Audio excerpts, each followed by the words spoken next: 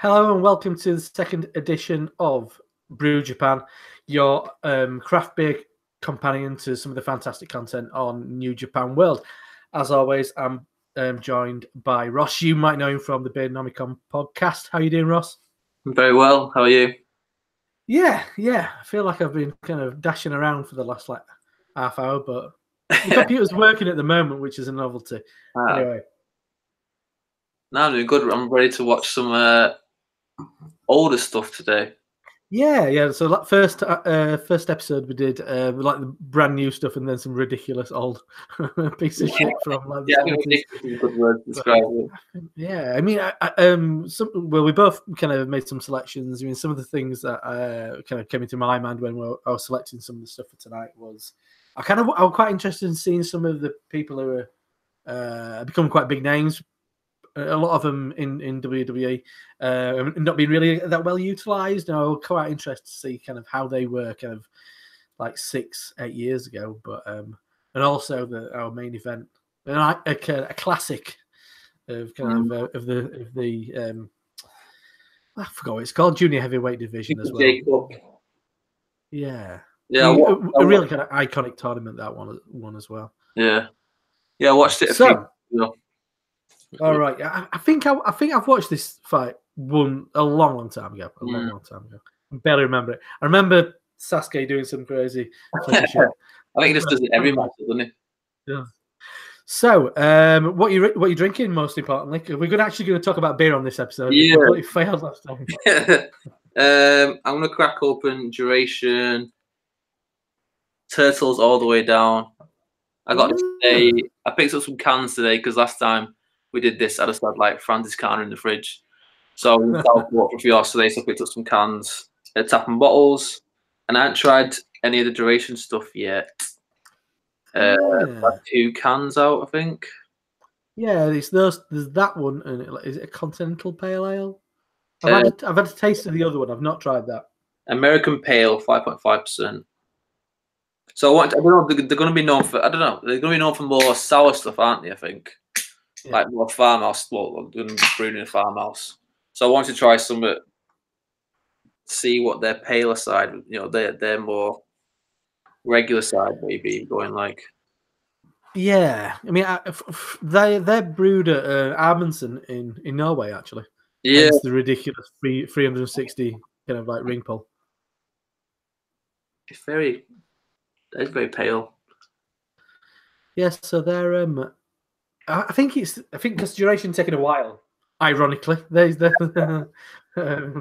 taking a while to get up and running because it's probably quite a complex thing up there trying to put together. And so I think they're just trying to keep the name in people's consciousness, really, by kind of releasing a couple of simple kind of beers. Yeah, because I think they've just started building it now, aren't they? I've just started converting this like grade 2 listed farmhouse into what's going to be the brewery and like a bar and experience center, or whatever you call it. And it looks amazing from the plans and what they've got ahead. But yeah, it's obviously taken years to get to this point. So hopefully it kind of domino effect now, and it goes a bit quicker over the next year or so. It's going to be like an episode of Grand Designs. That's what we should do. I said this to one the other day. Get Kevin McLeod in. They can recap it over a few years and that'd be a great episode. And then he can drink some sour beer at the end of it and probably pull his face about the decking or something like that. There was an episode which involved a brewery at one point. Huh? Yeah, I don't know if they're still based there because it was just like a building like as part of the house, but it's a brewery called Two Cocks, which I'm sure this is completely intended with tongue in cheek. Right. It's 2 gay guys, so it's completely intentional. But on the pub clips, I think they had like actual feathers on them stuff. They're really quite. I wasn't expecting to see feathers then. When you were doing that, I wasn't expecting you to say feathers. I'm glad you terrible. It's a bit early in the day for that. So, as anybody who follows Ross on Instagram will be aware. Actually, no, before I get into that, I'm drinking. Oh yes. Oldwater and Verdant's New West. I presume you've tried it. I have not. Oh, shame on you. I've been away for a bit, so I haven't tried. I haven't been into Manchester basically for about a month now. Oh wow! Apart from work. Yeah, I've been, like, Well, I've not been drinking for about a month in there. Oh wow! Yeah, so Yeah, it's really good. I mean, it's supposed to be kind of like somewhere between like a New England and a West Coast IPA, and for me, they nail it. It's lovely. I mean, it's the juice with thingy, the juice with also. Kaylee's knocking around, getting in the way already. She don't like. She pretends to not like wrestling, but she still wants to get in on the action. Hello. Hello. I'm going. Did she realise that there's going to be thousands of people? Yeah, I don't think she did now.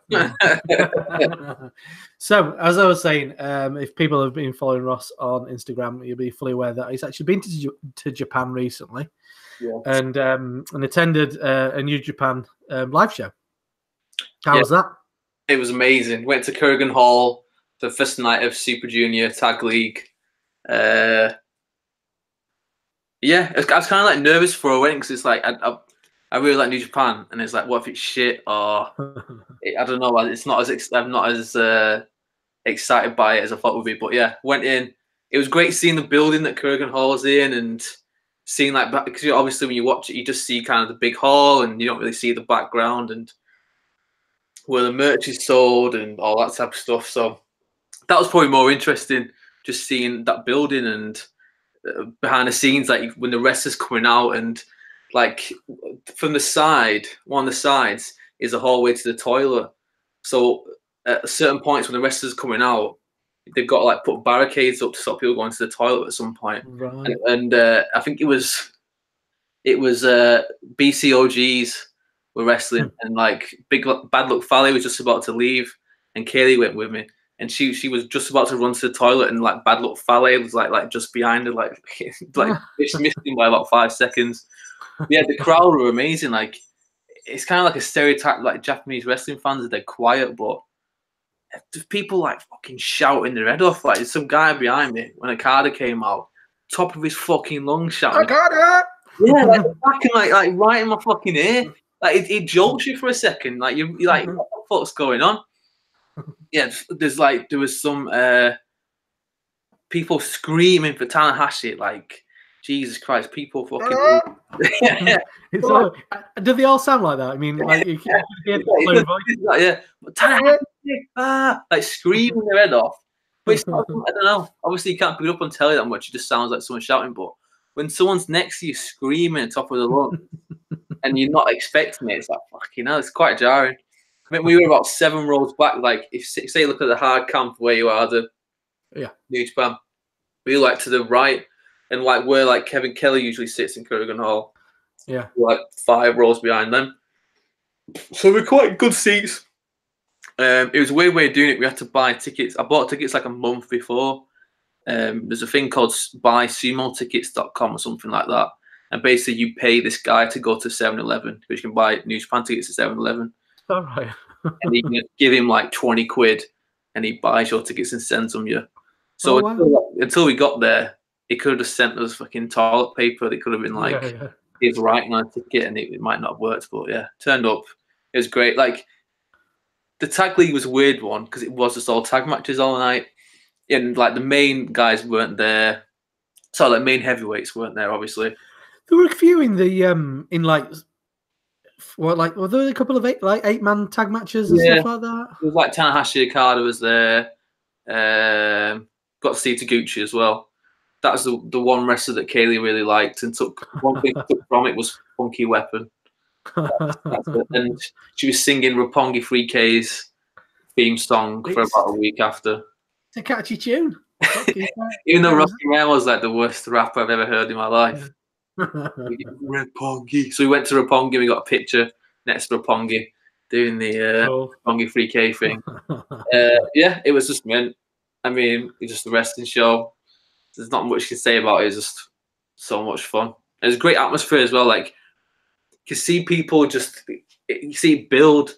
You know, like Japanese matches start slow, maybe a lot of time, and build, and people just going fucking mental by the end of it, especially the main event with LIJ.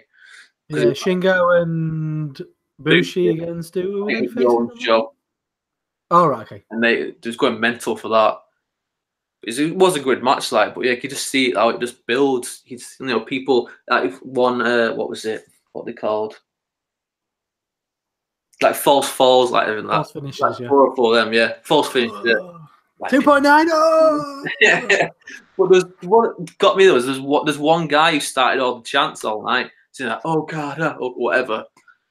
And I was like, "Oh, he's obviously a big fan." And then when we left, Kaylee was like, "Oh, maybe he was a plant from New Japan to get people to scream and shout and that." And then once she said that, it completely fucking ruined it for me. I was like, "Oh, yeah, he probably was just sat like right at the back of everyone," and he started all the chants and. Yeah, I hope it wasn't. No, it might be just those people. And you know what? Culturally, that might just be a thing. It's like in football when like there's an annoying band. Ba, ba, ba, ba. Trumpets out. Thankfully. So who was most over? Would you say? The night. Tanahashi was doing his like getting people's towels and wiping sweat on it. Like Kaylee was fucking astounded. I told her about it before, and she was fucking astounded by it. I was like, yeah, he just wipes his sweat on people. Okada's there, getting there, if not on the same level. Obviously, Tanahashi's got more of a history, maybe, but Okada's like second to that. Taguchi, fucking people love him. Like every Bombay or whatever he did, like every time he got to eat some of his ass, people were fucking loving it. Yeah, I think Lij obviously like the merch, everyone outside and inside that I saw in Los Iguanables merch, the fucking t-shirts and the hats, that's all you saw. So, I mean, it must be like Bullet Club was like 4 or 5 years ago or whatever. Yeah. So was Naito not on the card then? That was it. I was going to say, yeah. So Lij won the main event, and obviously it's Shinyo's like first main event for New Japan, and Bim and Bushi are doing all his poses or whatever, and then Naito comes out with Evil and Sanada. Is it both of them? Yeah, Evil. I think maybe it was just Evil. Anyway, Naito comes out. The place fucking erupts. Like he's just in his fucking white suit. He's not wrestling or anything. He just comes out, do the pose. Everyone's going mental. But it was kind of weird because it's like it was Bushi and Shinyo's night. You know what I mean? It was Shinyo's first like main event.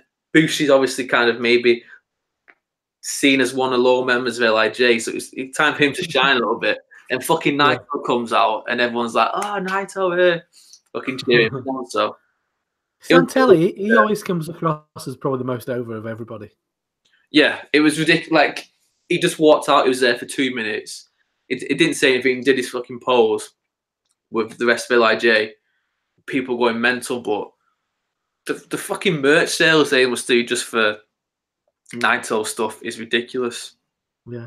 And like I said, he walks out and the place erupts, and he doesn't have to do anything. The best night's pay he's probably got in his life. Like, I am quite tempted to get a Naito t-shirt actually. So I'm as bad as everyone else. I mean, I've got the hat. So oh, nice one. Yeah. Cool. Yeah, actually, a couple of things that you can tell us some more stuff later, but a couple of things I want to touch on before we get to the first match is if people are following Ross on Instagram, you've probably seen him holding Kenny Omega's gun. What he came out with Wrestle Kingdom. What was that place? It looked. I mean, there were just loads of like stuff. It's called Hawaming Mask. Maybe I'm definitely saying it wrong. So HAOMING mask. So it's just like a wrestling. They have like it's kind of like their own clothing label, but all the wrestlers go there, or they get the wrestlers to go there, and they give them money for like memorabilia or whatever. There's a lot of Kenny Omega stuff. So it was like a lot of his like shin pads. But we went in. The guy was like, "Oh, you like wrestling?" I was like, "Yeah." He's like, "Oh, what's like New Japan?" So you must get a lot of wrestlers coming in who like just New Japan basically. I was like, "Yeah." He's like, "Oh, who's your favorite?" I was like, "Oh, Kenny Omega and Ishii." So he's like, "Oh, 1 second," then he just pulls out that fucking gun. I was like, "What the fuck?" I was like, I didn't know whether I could touch it or not. So I was kind of, I was like, Jesus Christ, like, Kaylee, look at this. She's like, I don't know what the fuck that is. It's like a piece of plastic to me.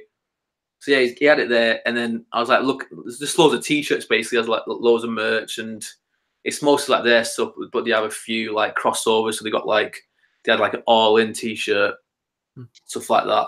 They had like a few like Marty Skrull stuff. They had the Marty Skrull Wrestle Kingdom. Do you know the wings he had? Open yeah. Wrestle Kingdom. They had them like just on display at the side. So I just saw like a Mighty Skull kind of foam finger, but it was like a broken. yeah, they had that. I think that's to buy, but they definitely had like a few of them there that he'd signed. I think basically wrestlers go, if you follow on Instagram, a lot of wrestlers go in and they take pictures with them. I think it's kind of like promotional things, so people go, and obviously I went and spent some money there. But yeah, I bought a t-shirt, and he put the gun around the back. So I was like, oh, can I get a picture? Can I get a picture of the gun? Thinking he'd be like, oh no, don't touch it. He's like, yeah, whatever. Yeah. It was the most flimsiest. I bet it looked a bit flimsy when it came out, didn't it? Like all the wires were pulling out. Like it did. Like look at pictures on the internet of it on the night. It looks fantastic. In person, obviously, it had been battered over a few months. People are probably rocking about with it and that, but yeah, it was weird. It was amazing. It was weird to like he just pulls out these like great stuff, and yeah, to see Marty's like wings and that were there. Yeah, but it's like it was the size of someone's front room basically. It was just a little shop. Yeah, and just loads of t-shirts and stuff. So yeah. The big one, even more than going to see New Japan live. You met the King. Did you? Oh, yeah.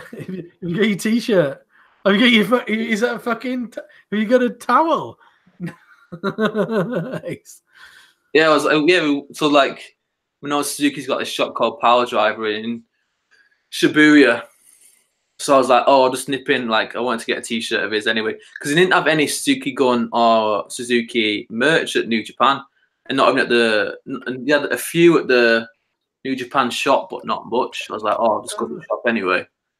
So I went in, and again, it was like just like size someone's front room, and there was like a bookcase in the mid, like towards the back, and he was sat behind there doing an interview. I was like, fucking hell, like I was on my own. You didn't think he was going to be there, did you? You thought he was in London. I thought he was in Ireland still, because he'd done a show in Ireland and London that like the same day I'd flown out. So I was like, oh, he's still in England, whatever. I was going to buy some stuff. So yeah, he was fucking sat there doing the interview. There was like a couple buying stuff before me.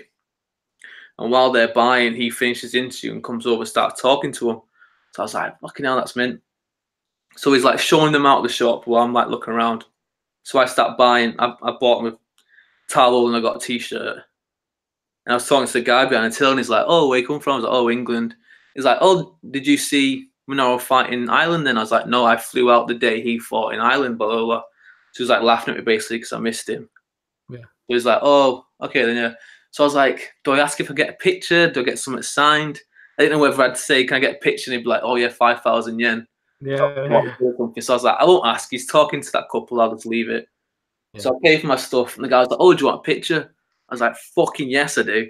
Like, what's over? I was like, shit, he's going to fucking think I'm a right topper. So the guy's like, pictures? Like, yeah, yes. Like, says hello, shake his hand and that. Very, very soft hand shake. Oh, really? Like the wrestler handshake. Kind of like,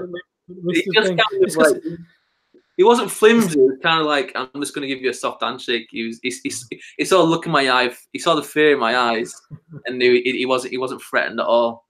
It was just kind of like, yeah. You meet someone and you know the fucking if they wanted to, they could just fucking do you.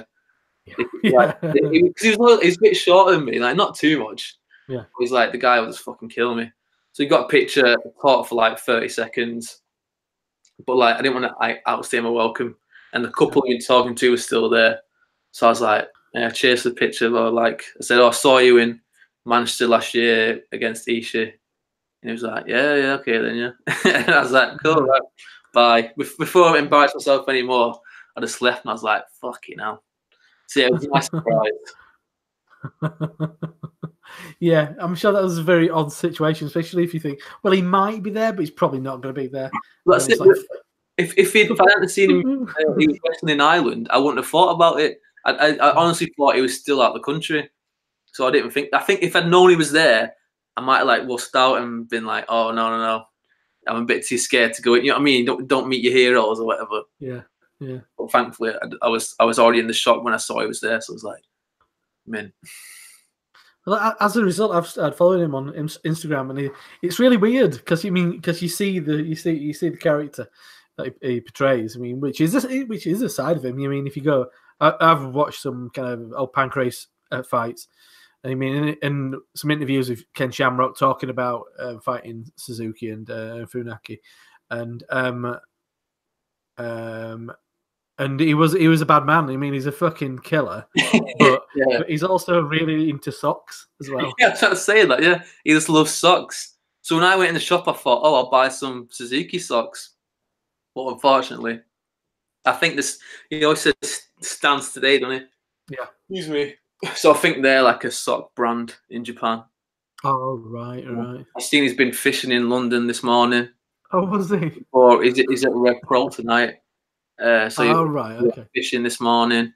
He went to Nando's yesterday. Yeah, I saw that. You were having a bottle of Sagres in Nando's last night. Yeah, he's just a murderer that just likes to go to Nando's basically. He'd kill you with a stare, but he likes the medium chicken as well, butterfly chicken.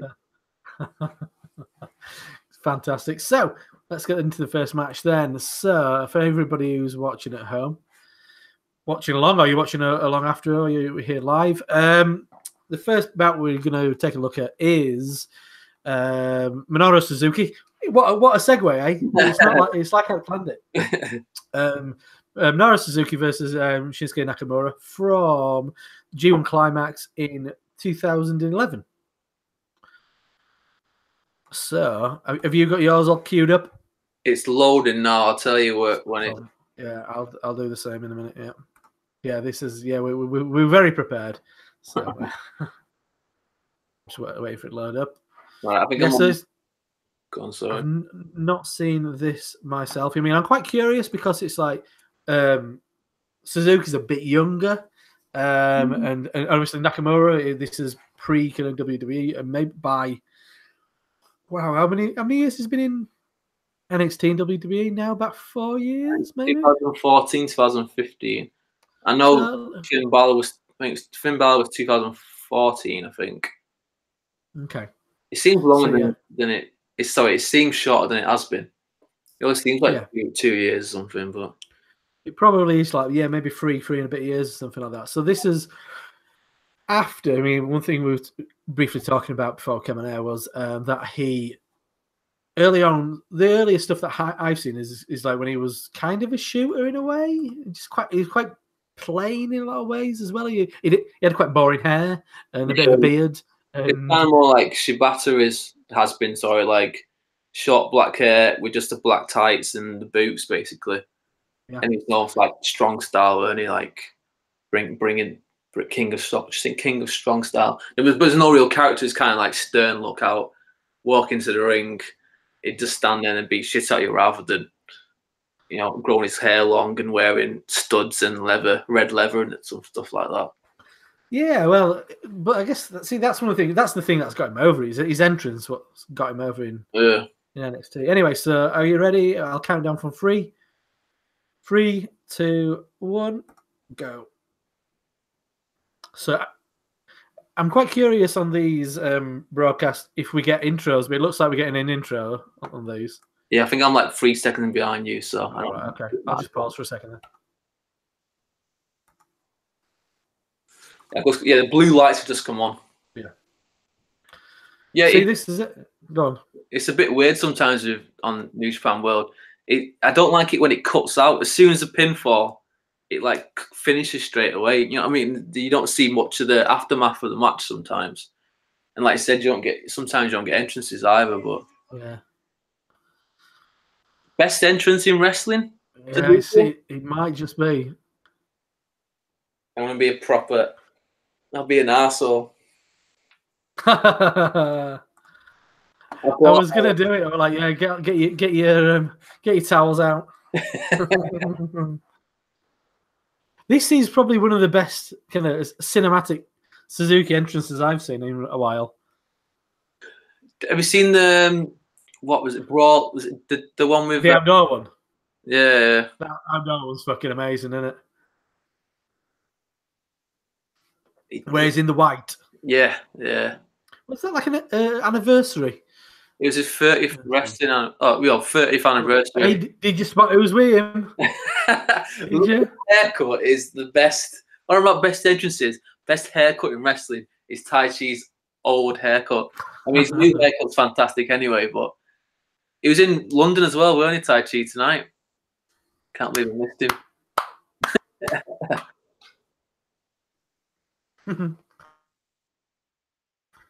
See, I was smiling for him.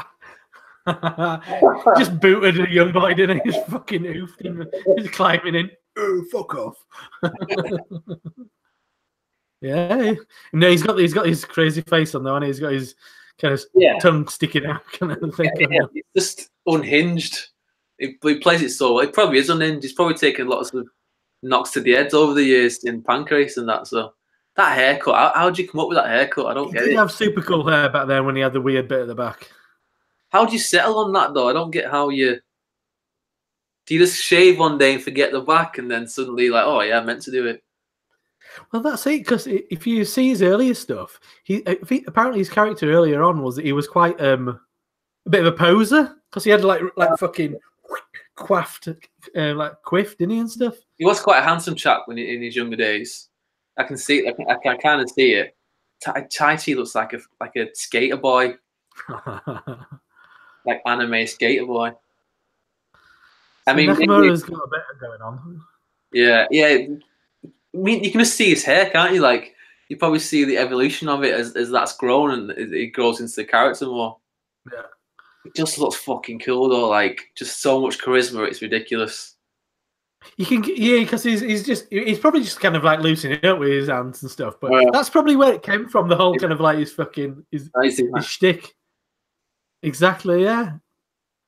I mean, that's where he got over when he like his kind of entrance and when he kind of like run to the ropes and as he still does. And that again to be fair, an entrance that could rival Suzuki is Nakamura's. But just the charisma on both of them, like obviously Minoru's style is quite, he could probably do this into his 70s because it's hard hitting, but it's not much, he's not high flying or anything like that. He's not doing high impact moves off the top rope or anything. It's mostly just his character and just punching people, so he can do it for a while. So his style, ground based, yeah. Tai Chi's such a good heel. It's ridiculous. You can't help but dislike him. I got a Tai Chi t-shirt, by the way. I think you posted it on something. The amount of stuff I could have bought was ridiculous. I had to stop myself. Yeah, it's because it's quite interesting. I mean, Nakamura always seems quite. He's quite deceptive. Is he quite tall or not? Because I think Suzuki looks quite broad in comparison, doesn't he? Well, I think Suzuki's a bit bigger in these years. He's definitely lost weight now. Yeah. But yeah, I think I'm at 5'10". Suzuki was a bit shorter than me. So maybe he's about 5'9", something like that. I think Nakamura is just over 6'1", something like that. Oh, okay. But then Suzuki's quite broad, isn't he? Especially here. Yeah, he's got a bit shorter. Yeah. The Suzuki Ishii match at Power Struggle was fucking brilliant. It was really good. Yeah, he was one of the more memorable. It was a decent card, but I mean, I enjoyed that. What else did I enjoy? I enjoyed a tag match earlier on. I can't remember who it was now. I can't remember. I like the Christian. Probably Tanahashi, as you know, I'm a big fan. Fucking Tanahashi. I'm so tempted to buy. There's a Tanahashi t-shirt on the Rev Pro shop. I'm really quite tempted to buy it because it's got like like guitar tab. It shows you what notes to play. It's like that with a couple of chords. It's mainly to troll you, as you troll me with your fucking Tai Chi t-shirt. Tai Chi's legitimately good though. Whereas Tanahashi's just overblown. It's just the point. He is like looking his age a bit now. He's like at Power Struggle, you can tell like his movement's not as obviously he's just getting older and he's fucking been wrestling for how many decades, but it's definitely his movements struggling a little bit, I think. Yeah, he's quite. He looks a bit. He's a bit wooden at times. Mm. He can't. Yeah, and he's quite. He's got a bit of. He's quite a big guy, isn't he? Probably compared with a lot of the others. He's quite built. He has just posted a picture on Instagram of his 6-pack though, so he's doing something right. He's getting in shape for Wrestle Kingdom. Yeah, there's a good documentary on New Japan World from a few years ago before Wrestle Kingdom about his preparation for it and how he's exercising and what he was eating and that, which is quite interesting to refer. And that, like, he's just so committed to it. Just knees to the face from Nakamura to Suzuki now. So this will be. Well, that's what I'm interested in because I think Nakamura has become quite predictable in his moveset. Even in NXT, as much as I enjoyed him in NXT, he became quite predictable. So I'm quite curious where he is at this point. I mean, he's not phoning it in as much, I guess. He's on the rise, I guess, at this point. I think it was a big star when he was like in his old gimmick, where he was, just in the black gear and that. Yeah. Obviously, this is where he started getting like noticed worldwide a bit more. Yeah, I don't know. It's a WWE type thing, though, isn't it? They just have your 5 moves, and as long as you hit them, then it's a good night. And Tai Chi, fucking Tai Chi, you little bastard. The greatest haircut. It's terrible, isn't it? I've got the haircuts. Look at the state of it. Jeez. It's so good. His match Suzuki bleeding. Good. Oh, he's bleeding already. Jesus. Yeah, Suzuki's bleeding. I don't know if that was from a knee before. Maybe. Yeah, I wonder what. Because obviously I've not seen any Tai Chi from this era, but this is clearly before his ridiculous. Whatever his fucking gimmick is now, I don't know what it is. I mean, it's kind of like. It's like, what did Chucky T call it at Power Struggle? Like, Hot Topic horror goth nerd or something like that. Like here, he's wearing like big baggy shorts and stuff, and a t-shirt. It's kind of like he's got like anime haircut. Oh, he's getting thrown out now. He has just got a great face that you want to slap though, and it's perfect. He does have that going on.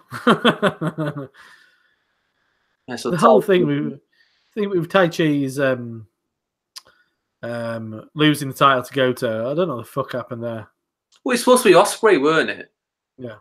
It's just to give Goldpo something to do, isn't it? Because otherwise he's got fuck all to do. I like Goldpo, but I don't know. I don't get excited by his matches very often. I see. I've been quite curious about watching some of his stuff from the past. I think he's a little bit past his peak, really. He just never, he never reached the heights probably was promised when he was younger. Yeah.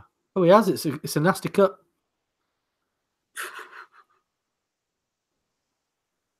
I can't believe we're watching Nakamura versus Suzuki. We talked about Tai Chi more than both of them. Okay. That's the charisma of the heel that is Tai Chi. Even over these two legends, you still talk about him more than that. Polarizing character. That's why. Yeah, I was wondering whether this would be mostly on the ground, basically, or will it start here and then build up to more power moves or whatever. That's it. I mean, because I don't know. Once again, I think Suzuki can he's got a Suzuki match, and you know what's going to happen. That's more like it. Fucking hit him.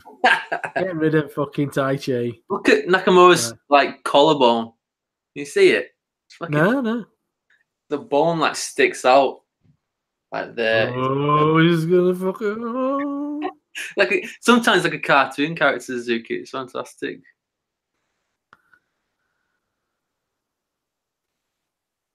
Yeah, you can have a bit of a predictable match. You can you know what to expect at certain points. But I think it does take a I think he does it so well, though. It never gets boring. No. But I mean, I think he does need a worthy adversary sometimes to kind of like pull it out of him, because this is a bit different to what you normally see. Yeah, definitely going back to those old Pancrase, kind of going through various kind of transitions into different chokes and stuff.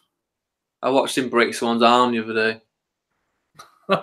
It's just on top of it, cracked it, and then cheered like he'd won the World Cup or something straight after. No, was that a Pancrase? Yeah, I think it's early 90s. I think, was the start of it. Yeah, I've watched him versus Shamrock, and I've watched him versus Bass Rutten. I think that's on Bass's. Bass has got a YouTube channel, and he's kind of commentating, reflecting over it and stuff. He was talking about Suzuki was like one of the people he really kind of didn't enjoy facing, because he was just incredible. Because I think back then he was more of a technician more than anything. Yeah. But now he's just as you say, a murderer, really. Oof. He could just. I could watch Suzuki and Ishii every event. Like, it was fantastic. I mean, to be fair, they'd probably be dead after a few months if they did wrestle every week. But yeah, they fucking killed each other. Yeah, there was a lot of forearms. And forearms and slaps. It was a lot of slaps. Vicious. Yeah. See, that's it. I mean, from listening Bass Rutten being interviewed about his time in Pancrase, that's one of the things he did was he learned that he could essentially, because you couldn't use closed fists, right? But you can use open hands. But so he learned how to essentially punch with open hands. And it was like poof, and that's how he used to knock people out. Oh, so there's, I mean, Nakamura with his like corner, like top rope knee and stuff. So there is somewhat what was, but there was so much more impact and excitement of that execution than there is now. It's a bit like, I don't know. I just can't. It's just not for me. WWE. It's kind of just. It's like I like one genre. I like one genre of music, and a one that doesn't fit with me. You know what I mean? I can enjoy some parts of it. I can enjoy some songs, but it just seems to get watered down after a certain bit, and decisions they make are just fucking baffling. Like, yeah, it's fucking stupid. The less said about Crown Jewel, I think, the better. To be honest. Oh dear. No, I don't. I seldom watch anything. I listen to a lot of kind of punditry about it and kind of reports on like what cultures and primarily like Culturalic. My feed's just frozen, so that's good. Oh, there we go. It's woke up now. I'm on 14:10. 14:10. I've paused it at 14:30. Tell me when you get to 14:30. Right. Yeah, I mean, I do kind of think 27, 28, 29, 30. I do wish Nakamura. Oh, fucking hell, that knee! it was perfect. They just turn and. Yeah, Nakamura just ran into a Suzuki knee, basically. Jesus Christ. Yeah, I kind of wish that Nakamura would return, because I think it'd be I think they need another star of his level. With Tanahashi kind of fading a little bit, I think he would end up being that star. Just the reception and the anticipation of matches, like even just return fight against Okada or Kenny Omega or something like that would be ridiculous. It's like dream matches now. Same with like Kenta and Noah, or Hideo Itami. If he went back, he went back recently. He went back this year, one match in against Marufuji. Yeah. Yeah, it seems like Nakamura's tried to bring it more to traditional pro wrestling matches that are on the mat, but Suzuki's grinding him down a bit now. Yeah, it's because I'm quite curious. It's like, I'm going to say, was he using the Gotch pile driver at that point? I don't know. Yeah, should be going for it now, I guess. Yeah. Oh, he's fighting it. No, power down. Oh, back into the rear naked. Bit of Nakamura bump there as well. Okay, now that's how to pull someone over by the neck. And just that was brute force as well. It's like, rah, oh. See, this is something that Nakamura doesn't do anymore. Yeah, flying armbar. It's so smooth as well. It's like, why would? Yeah, really smooth. Oh, ooh, yeah, fall. Oh, Kinshasa.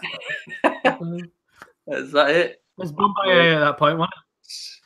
It's still the Minoru Suzuki match of he dominates for like 80% of it, and then somehow gets fucking knocked out in the last 10 seconds and loses. He's gonna beat the shit out of the Lions now. I do enjoy. Oh well, yes, that's a probability. I do like Suzuki's ridiculous overselling like after matches. Look at him, saying him. He's like fucking. He's actually spraying the blood out of his nose. Is that Jado with a white shirt on? And I'm thinking, yeah, let me spray your fucking blood on my white shirt. I do like his ridiculous overselling like these days, where he's just kind of rolling around on the mesh barriers and stuff. It's just not give a fuck either way. Like, yeah, and just destroying young boys.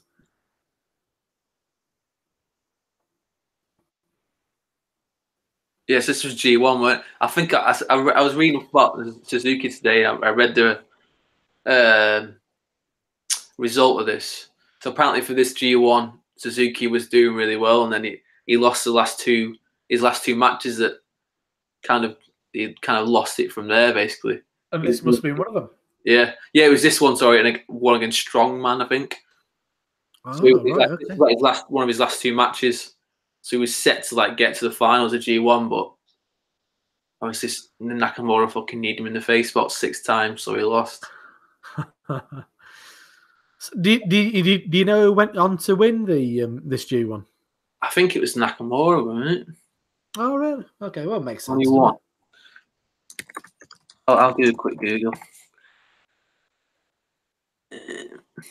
So yeah, so for people who aren't watching, yeah, Suzuki just walking to the back with blood like dripping down his face. I think he's purposely snorting it out of his nose as well, so it's like for effect. The camera work on this is fantastic. I mean, I think New Japan does have quite nice camera work actually. Which is one thing that makes them stand out a bit actually. Yeah, like how do they do like big pull out when he does the Akada does the Rainmaker and stuff like that. Oh yeah, there's nice little touches. So yeah, I think bear with me. I'm just going to go and grab my second beer. Oh yeah, yeah. I think it was Nakamura, and I'm going to talk to myself while Rob's gone. I think it was Nakamura and Bad Luck Fale in the final in 2011. Who won? Sorry. It was Nakamura. Nakamura won eventually. Okay. Sure, it was. Fuck. It was Bad Luck Fale, I think. No. Final. Bad Luck Fale and Nakamura in the final. It wasn't this year. It was another year. But yeah, there is a final with them too because Nakamura's doing the roll round armbar. What's it called? Okay. He does that and pulls Bad Luck Fale down. Bad Luck Fale like headbutts him by accident right in the fucking forehead. It busts Nakamura open like pissing blood. But yeah, I think that was later on. I think Bad Luck Fale wasn't even a young lion at this point. Anyway. Yeah, well, that's quite a segue as well to the next one because that's one thing I watched earlier was when Prince Devitt, Finn Balor turned against Taguchi. It was Fale who came in and kind of like destroyed him, and Fale was in really good condition then. He's an old lad. Well, he's lost a bit of weight recently, but he's a big lad now. When he was in really good nick. Yeah, he used to be a rugby player, didn't he, in Japan? So obviously he had the and then obviously he went training at the dojo. So he had good training then, but obviously if you follow his Instagram, he likes the odd cigar and beer and wine now. So Yeah, I remember seeing him on a YouTube thing where he was eating pies, I think. It's like a pie. No, that was it. You were doing a food challenge, eating like multiple bowls of ramen. That might have been it. Okay. I know he's into pies. They might say that on commentary. Who were commentators for the English speaking broadcast when you were there? Because I was behind him, I couldn't see who it was, but I watched a bit of the show on World when I got back. I think it was Kevin Kelly. All right. I think. Can't remember now. I only watched like 5 minutes of the show. I haven't watched much of it. So it wasn't one of the unfortunate Lanny Poffo. Oh, Jesus Christ! I had to fucking turn. I had to like mute. I will put the Japanese commentary on. A lot of people have read have done that. Jesus Christ! It was really bad. Like putting himself forward at every point. Like what was he said? He may have sold out Tokyo Dome, but I've sold out. I've main evented Madison Square Garden. And then that Chris guy and the other commentator was quite good actually. I quite liked him. Oh, that other guy, he was fucking terrible. He was like bad Michael Cole. But like next to Poffo, whatever it's called, he was like fucking genius. I quite like Chris Charlton, but he is like an uber geek. He's like the geekiest geek in the world, isn't he? I think him with Kevin Kelly is fantastic. I think if they're having a three-man booth, I think he offers a little bit of something because he speaks Japanese, so he can do a bit of translation of like any in-ring kind of chit chat, post match promos and stuff like that, which is I think really helps us as kind of English-speaking viewers. Mm-hmm. But I like Rocky. I think Rocky's really good. He's one of my favorites. I wasn't a massive fan of his on commentary. I think during the G1 he was really good. Yeah, I thought it was excellent. All right, I'm just going to try and find this match on the telly before I just watch it on laptop. I'm nearly finished the duration. Have you tried any duration stuff yet? I had a taste of the other one.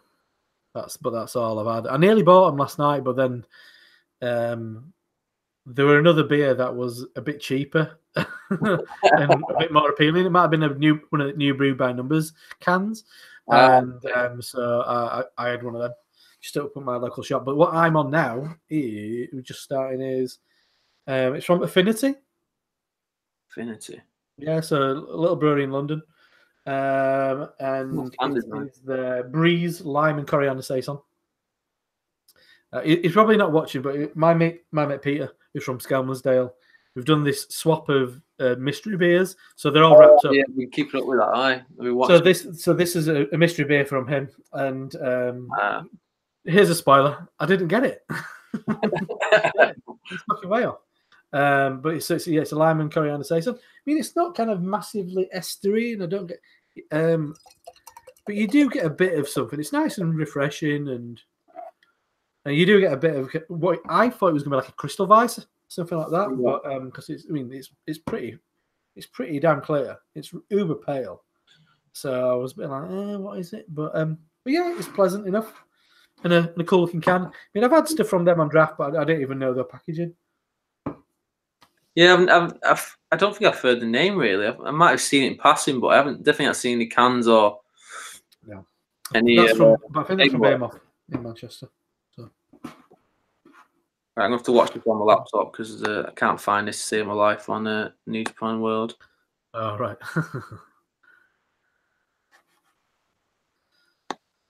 Yes, so the next next bout what we're going to be looking at while Ross is locating it is from why is it coming? I'm going to say why is it coming as Japanese? I've got it. I've got that Japanese thing clicked and not the English English option on the top bar. But it is. Let me just sort out that shit. Yeah. So this is from Destruction 10. In October the 11th, 2010, from Tokyo. It is the Golden Lovers, Kota Ibushi and Kenny Omega versus Apollo 55. Apollo Go-Go, apparently, as it's correctly pronounced. Is it? Yeah. Because Go... So it's Go, is it? Well, Go's 5, so it's 5-5. Okay. Yeah, which is Prince Devitt as everybody knows nowadays, Finn Balor, and Ryusuke. How do you pronounce it? Yeah, it might be a silent R, maybe. I don't know. I always call him Taguchi. So Taguchi, before he became the Funky Weapon, really. I mean, I think he has a Funky Weapon on the back. I think he did have Funky Weapon on his ring gear at this point, maybe. I guess. But he wasn't the kind of out-and-out kind of comedy character that he is now. Yeah. I think he was kind of like a long-reigning junior heavyweight champion, wasn't he? Yeah, I think he was 2-time junior heavyweight champion. And obviously, he won loads of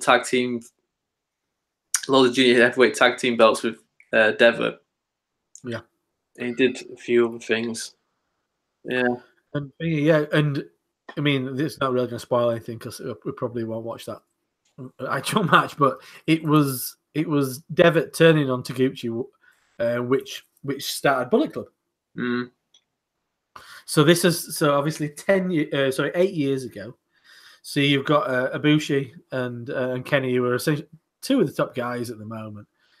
But it's like I was quite curious, what are these guys like 8 years ago? I mean, when they were very much a tag team, and now become kind of single stars, and but kind of like dabbling a bit of tag, trying rekindling that kind of that magic that I think they once had.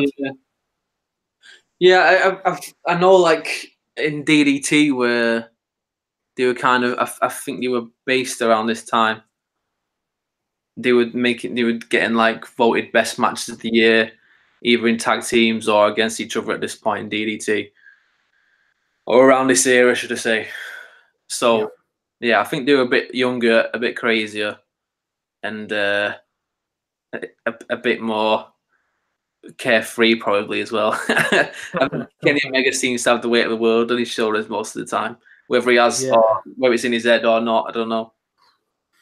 Yeah, it's really well. That's an interesting subject to get onto. Actually, we'll get on because I saw just hinting on it at the moment. I remember it was one of the final matches, final road to Power Struggle nights, and Kenny wasn't there, but so there's the interview with Tanahashi, and he's like, "Oh well, I'm going to talk because Kenny's not here." and it was like, "Oh right, is there? I think there's a bit of fucking beef between, like, true of heat between those two guys." Yeah, I definitely think so. Apparently, there was Tanahashi didn't like that Omega wasn't on this last run of shows. Like, basically, he's a fucking world champion. Yeah, he should be representing New Japan in New Japan. But Kenny's side of thought, because I just rated it. I think that Chris Charlton posted something about it today, like translated interview. And Omega was saying, well, I'm out in the rest of the world expanding the brand, basically. So I might not be in New Japan for this month, but I've been in Singapore doing signings. I've been in America. I've been in England, blah, blah, blah. So, you can kind of see both sides of the argument as well. That's the kind of thing that's interesting about Tanahashi and Omega is they're both right. So, who do you follow? And Tanahashi's obviously having a go at Omega about his storytelling and the match with Ibushi and Cody, the triple threat, where they're like hugging at the end of it, and then Omega's come back with why who cares about Tanahashi shaking hands with Okada, and it's going to be a great build next few months, I think. Yeah, wherever it goes. I mean, yeah, it is interesting. It's interesting if they will go to Tanahashi and Kenny for a longer period of time or what, because I kind of think Tanahashi's going to take the title. Yeah. Because they don't know what Kenny's doing. I'll be really... Kenny's not going to go to WWE. He's not going to go. He's not stupid. No. I'd be very surprised if he did. To be fair, though, it's advantageous for him either way because he can play both sides off each other. So if he hints to New Japan that, well, I'm thinking about this from WWE, well, New Japan go, well, we'll give you a bit more money then, or we'll give you this more, whatever. Apparently, Naito got offered a WWE contract after Destruction, I think it was this year, and turn it down straight away. He'd be crazy to do that. He really would. I mean, he's such a big star over there. We put him in 205 Live at the start of that, and then fucking died death after about 2 months. He'd do his fucking rolling kind of pose thing once, and then they'd be like, "What are you doing that for?" stop doing that. And it's like, that's one of his main moves. It's like, people go fucking ape shit for this stuff. You get him through the fist thing to the WrestleMania sign or something like that. And oh, yeah. Oh, no, don't predict these things. It'd be just the worst thing ever. Right. Just anyway, yeah, so let's get on with this one. So I'm going to count down from 3. So 3, 2, 1. So as you can see, Taguchi got some quite interesting gear on there. I've messed up already. I hadn't signed into the New Japan World. Okay. You're the one telling me to hurry up. Fucking amateurs. My internet this afternoon as well. Yeah, bloody hell. Why is this fucking go? Here we go. I'll turn the sound down as well. That'll be good. There we go. Yeah, right, I'm on. I'll pause at 10 seconds. So, you ready? You pause at 10 seconds. I'll tell you when I get to 10 then. 1, 2, 3, 4, 5, 6, 7, 8, 9, 10. There you go. So we're on to 10 seconds on this video. Yeah, you look very young. I know that's an obvious thing to say because it was 8 years ago, but yeah, his name.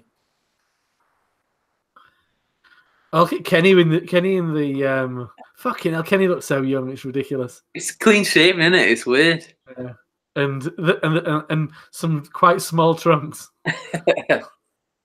He must have still done the Hadouken at this point. Have you seen that? No, I've never seen it. He's like double palmed. What was this thing? Something motherfucker he said then. It'd be something from Mortal Kombat, won't it, or something? Or Tekken, I don't know. I like Suzuki's Jesus. Ibushi's straightened hair as well. Yeah, it's quality in it. Like the bit at the back. Look at fucking Taguchi.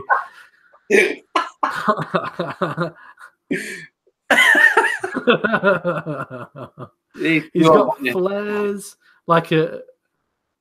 I like the open sides as well, the netted sides. I think that's the my favourite bit.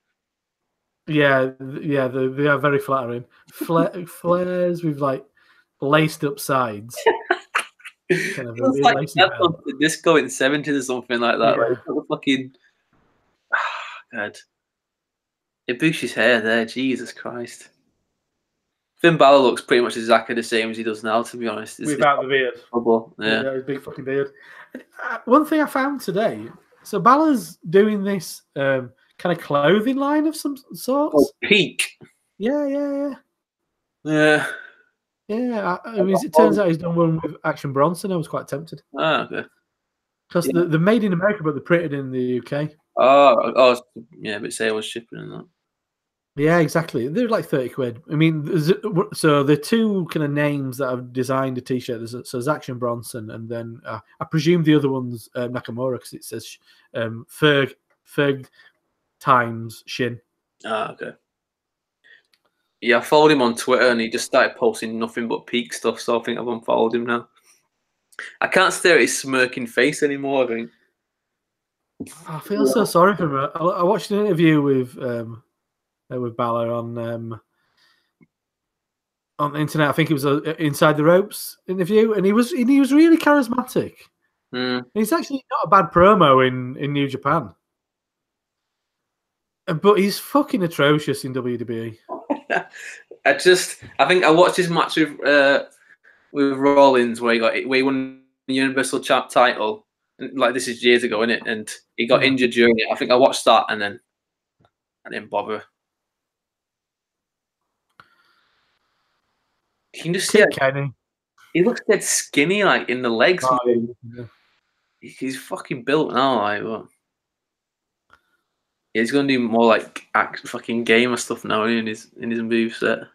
He's quite. I do find it quite entertaining that Kenny's real name is Tyson. Yeah. So he chose his wrestling name to be Kenny.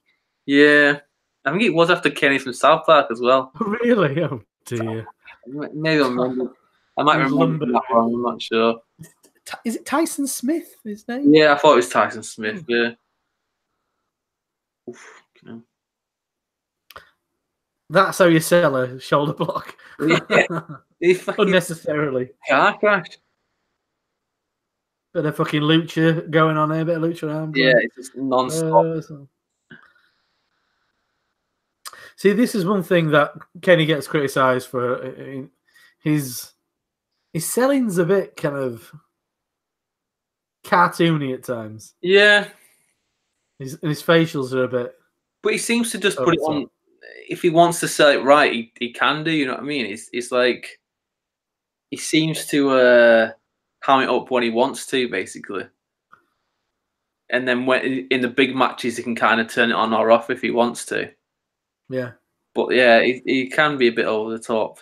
But then that's, I don't know, wrestling's supposed to be fun, isn't it? It's a bit fun. If it's not like if it's main event in Wrestle Kingdom, he's taking the piss and doing stupid faces and that, it's a bit weird. But if it's like a nothing 8-man on the start of a show or something, then put his t-shirt on and he can pull any face he wants, I guess. Well, have you seen the main event of the Jericho Cruise where they're all dressed as Mario characters? I haven't watched it yet, no. It's fucking nuts. He's Toad. He's Kenny. I mean, has there ever been a world champion who's been so diverse, like who can have serious matches but also can dress like fucking Yoshi or whatever? Sorry, it's Toad. Yeah. No, I think Hangman was Yoshi. Cool. They do a clothesline. I think. So I think one of the Young Bucks jumps on Hangman's back like like Mario's riding Yoshi and clothesline somebody. It's fucking brilliant. This match is like a million miles per hour already. So yeah, you are getting that kind of load of tag team moves, like between tags and stuff, and which I guess when the Golden Lovers kind of reformed, that was the big talking point, wasn't it? We're like, can they still do a lot of the moves? Yeah. So this is when they're at their probably a peak as a tag team. Plus, I guess they're visiting as well. Would they still be in as DDT? So, yeah. Because I don't know. Probably should have done some more research on it. But I did fail to say this is for the IWGP Junior Tag Championship, which I presume is held by Devitt and Taguchi at this point.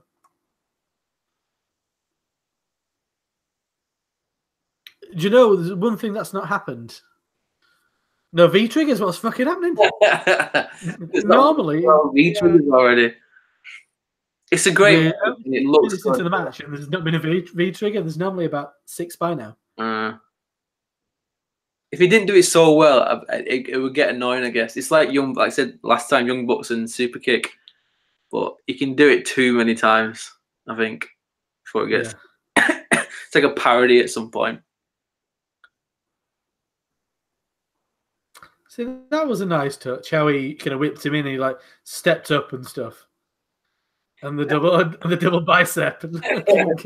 That's the thing with Omega though. Like whatever he does looks fantastic. It's never like he's never lazy in the ring. He won't just if he throws on the ropes, it's got a little flair to it rather than just all right. Think about the next move. It's like ingrained in everything. Looks like graceful, even. Well, I guess that's one of the things, isn't it, that he kind of is outspoken about, because he says a lot of the Japanese are quite lazy. Yeah, it's like go out and do their 5 moves that they're known for, and then that's it. Fucking hell. Yeah, I ain't seen a backbreaker submission for a long time. It's like 1970s WWE. I always think that like crack your back, it'd be dead satisfying, I think. I wouldn't be selling it as a Omega doing his Val Venus impression. Oh dear, I don't need to see that. I'm not that I'm looking, but those trunks are a bit. That colour does not leave much to imagination, does it? It shows no, it doesn't. The pattern in the pants. I thought we were going to get a V-trigger then. he kind of set it up. I don't think he had a V-trigger. I think. Okay. See, this is the interesting thing. It's like what part of his moveset was part of his offense at this point.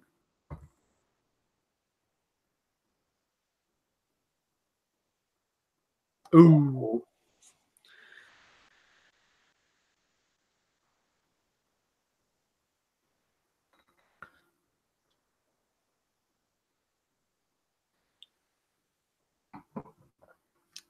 Yeah, I haven't seen much from.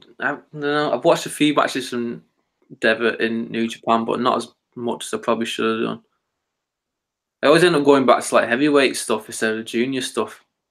Well, yeah, naturally. But I guess some of the like case in point, all Wow. these for juniors at this point, and some of the biggest names really, Yeah. especially obviously Ibushi and Kenny. I mean, two of the like top 5 really, aren't they?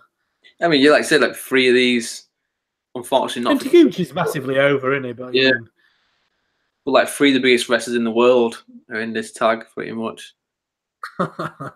It's just so good, Taguchi.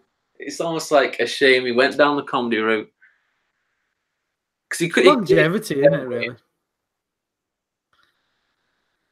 career longevity. I mean, Yeah, true. So yeah. you can't spend your entire career having a rugby ball rammed up your anus, can you? Though.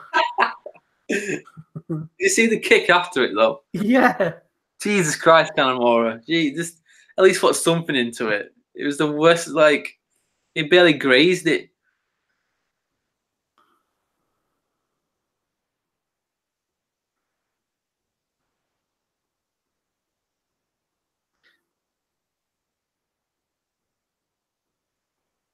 There's a lot more of this nowadays. Like apron bump. Yeah, it's completely unnecessary. I was watching a Noah show from a few weeks ago, and in like the first 2 minutes, someone took a power driver on the fucking apron. It's like Jesus Christ. Surely that should be the end of the match. Surely that's like a match-ending move. But Exactly, yeah. Oh. Everybody's got ready for the big dive. Fucking hell. Fucking hell.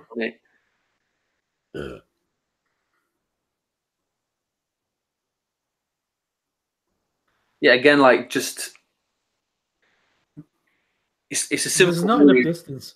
It's just it's a swanton bomb basically over the ropes, and it just the form in it looks so graceful, and yeah, you could watch it all day basically. So instead of just some people I hate this senton bombs thing we added. Just because the wrestler's chubby, he does a senton bomb, and he just fucking flop over. Juice Robinson's is the fucking worst senton bomb I've ever seen in my life. Ooh. Christ, they did a backflip drop kick. Literally to the face, like to the neck of that. Oh, what is this? What do they call it? What's it called? Fucking man. I forgot what that was called.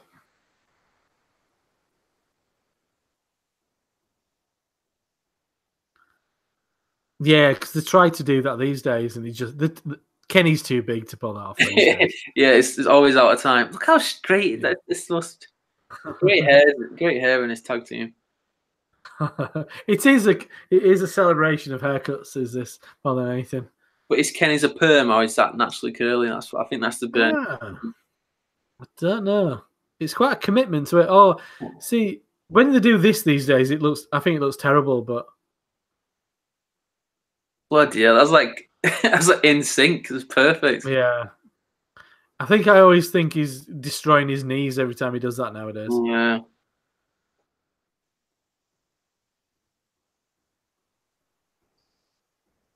It's the thing, like there's been no arse attacks yet from Taguchi.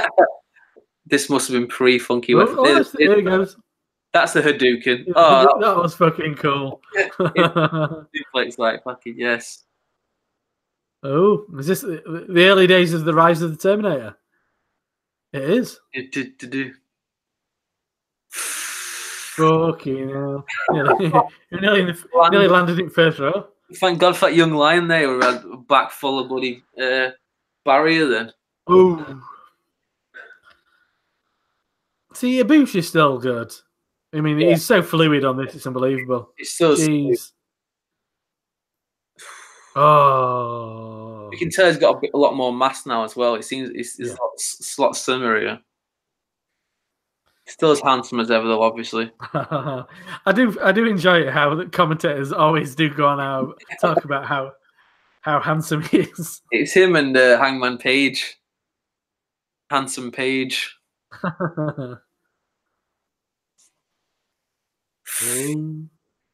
It's ridiculous, that move.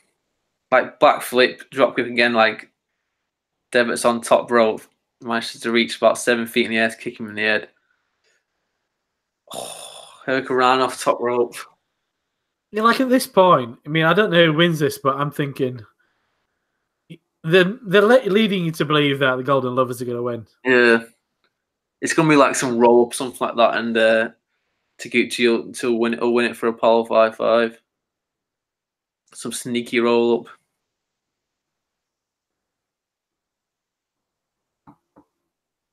Is this where it all goes wrong?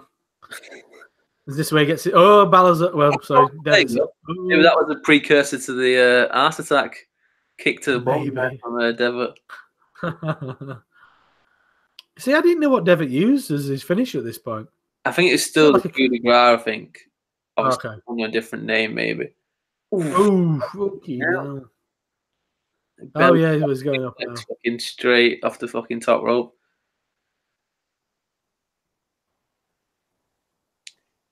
Oh, yeah. How can he not hurt people? I think he just hurts people, doesn't he? Yeah. Oh, kick out. Fucking hell.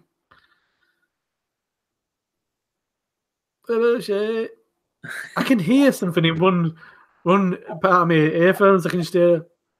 It's fucking terrifying, man. Like these, like this mild-mannered guy, like in a suit behind me, didn't say a word all through the show and was there. Okada comes out. Jeez, fucking hell, Ibushi nearly broke his neck there. Okada comes out. He's fucking screaming. He needs earplugs half the time.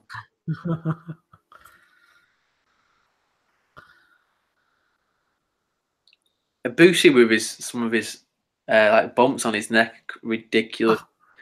How he's not in a wheelchair, I don't know. I think I just spotted Fale actually on the outside as a young boy. Ah, I'll keep. I think I just saw him. He's on the left-hand side of the ring. I did try to go to his coffee shop in Tokyo, but when I walked past, it was fucking closed. What, Fale? Yeah, he's got a coffee shop, Tonga Coffee.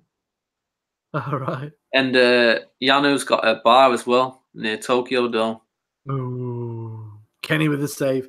Yeah, I'd go there. We walked past the night of the show, and obviously, as we walked past, like 10 wrestling fans were walking in, so it was like, it's going to be fucking rammed. At that point, I think Kelly had enough of wrestling. She had about 4 hours of it. Oh, is this a 1 minute? Oh no! Oh, fucking hell! Oh, I love that movie. He still does that, doesn't he? Kind of that. Yeah. Kind of, oh, fucking hell! Neck's getting broken. Oh, they're going fucking ape shit now, aren't they? It's that thing. It's once Omega did talk his Jericho once. Ooh. And said typical junior heavyweights doing every move under the sun. Oh, fucking hell! Golden knows he had the win. Yeah, Mega said typical junior heavyweights doing every move under the sun. So the wrestlers on the card can't do anything. And that's basically what that match was. It's like, get as many moves as possible in 15 minutes. Yeah, absolutely. Yeah. Unbelievable. It's fucking good. So, it did stop for about, was that actually 15 minutes? 18 minutes. Unrelenting. Yeah, 18 minutes with intros. Yes, that was absolutely crazy. So what? How was your affinity then? Yeah, it's decent. I'm not a kind of big Saison fan. That's probably why Peter bought me it. But to challenge my prejudice, but it is nice. I mean, it's the kind of style. I'd have never bought it for myself, but I am enjoying it. I mean, I'm not getting a hell of a lot of the lime and coriander, but I kind of get lime and coriander from a lot of Saisons anyway. Yeah, I know what you mean.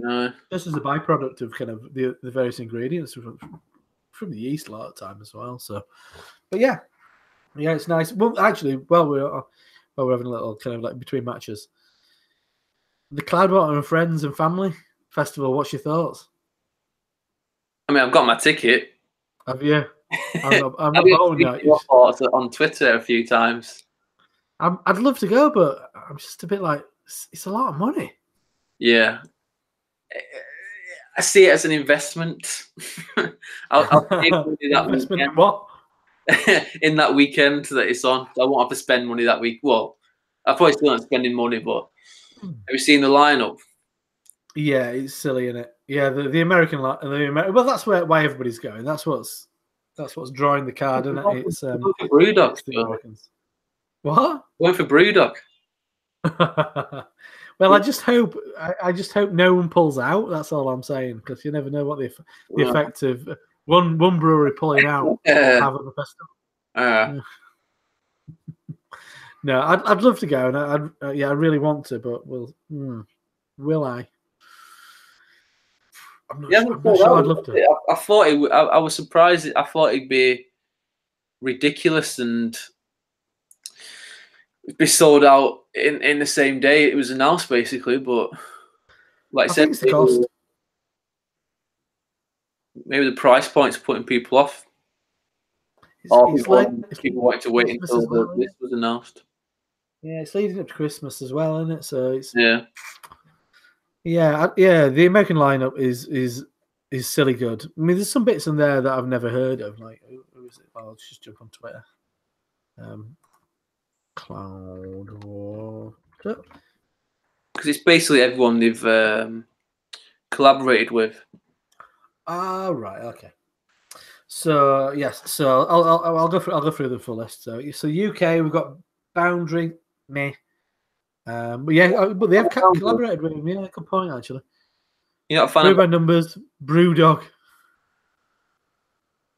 Punk IPA, mate. I'm telling you, you'll love it. Yeah. Am I not a fan of what?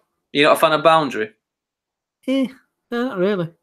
They're a sour stout, 750ml bottle, which is fantastic. I've got no interest in a sour stout. That's fair. All grounds. He want a collaboration with Zapato, was it? Sour Bake, it was called, I think. Well, no. Sour stout. This is style. I'm not on board. I'm not on board. Not on board with it. Brewdog. Burning Sky, Burnt Mill, Daya, Duration, Colonel, Austin Grounded, Magic Rock, Northern Monk, 6 Degrees North, Track, Verdant, and Wylam. And then it's ... So I don't know if they've got more. I don't know if there's going to be more announced on all of them. Maybe, maybe it's like they got one or two that they're still waiting to be confirmed or something. Maybe they were quite clear about that. We're not going to just like give you bits here and there. We're going to give you like all of it from scratch. So Europe is Bassland, Brasserie de Montalive, Keys, Dry and Bitter, Duggars, Garage Beer Co. Who is KEX? Kex? I think it's Icelandic brewery. There's a hostel in Reykjavik called Kex Hostel. And they have the Reykjavik Beer Festivals there. So I think it's them. I think. I'll totally be wrong, but I know it's a youth hostel. Yeah, me and Kelly stayed in it. We went to Finger. It's a very nice hostel. Well, they got a really big bar there, and they have the Reykjavik Beer Festival there every year, which I've been to, so that's why I assumed it was that place. Bit better than Hatters in Manchester, then. I have stayed in there. I've never frequented. You wouldn't have much reason to do it. I have on the one on Oldham Street. I've stayed on that one. Yeah. Anyway, Lervig, Mikula, Oedipus, Tilquan, to old Copenhagen though. That's which I find bizarre. Do they have other breweries? Maybe it's just Bruss. Maybe thinking like Bruss Copenhagen or something. Maybe. And White Hag. And then before we get onto our main event, main event is so North America Against the Grain, Bagby, Bellwoods, Blackberry Farm, The Brewery, Cellar Maker, Collective Arts, The Guard, Creature Comforts, never heard of them. Forest and Main, never heard of them. Hull Farmstead, yeah, we've all heard of them. That's where your queue is. Jester King, Jay Wakefield, Modern Times, Monkish, Notch, Other Half. It's kind of bizarre that Other Half's probably going to be one of the more, not one of the most busy bars on this one. Yeah. Stillwater, Trillium, Will be the empty Vale. Yeah, yeah, I've heard some kind of contrasting things about Monkish as of late. I haven't tried much from them. I've only had a few cans from them. I know like people gone mental for it in America, but I haven't tried much of it. Yeah, I've heard that I've seen some friends were there quite recently, and they were a bit like, had some stuff which was just fucking hot burn. Okay. Yeah, it's just yeah, I don't know, but I'll be in first in the queue, absolutely. Oh, you're going now then? Well, I'd really like to go, but it's 60 quid, and I can do without spending 60 quid like tomorrow. If you save a tenner a month now, I'm sure there'll be people auctioning off tickets the day before. So I've not heard of Beavertown. I've not heard of Creature Comforts in Forest and Main. Forest and Main were at Indie Man last year. I think Cloudwater brought them over, and the beer was really good. Creature Comforts, I've heard the name, but I can't think of anything that I've tried. But yeah, Forest and Main, their beer was really good when they came over. But Yeah, again, there's people that makes with Cloudwater, basically. right. Okay. Yeah, there's a lot of.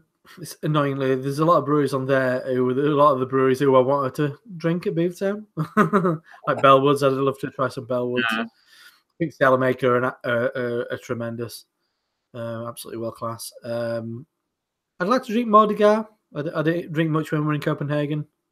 Hill Farmstead, obviously, as long as it's not fucking that honey beer. I've had that honey beer like 3 times. I've had like 5 Hill Farmstead beers, and I've had that honey beer 3 times. It's ridiculous. I don't even like honey beers. What else?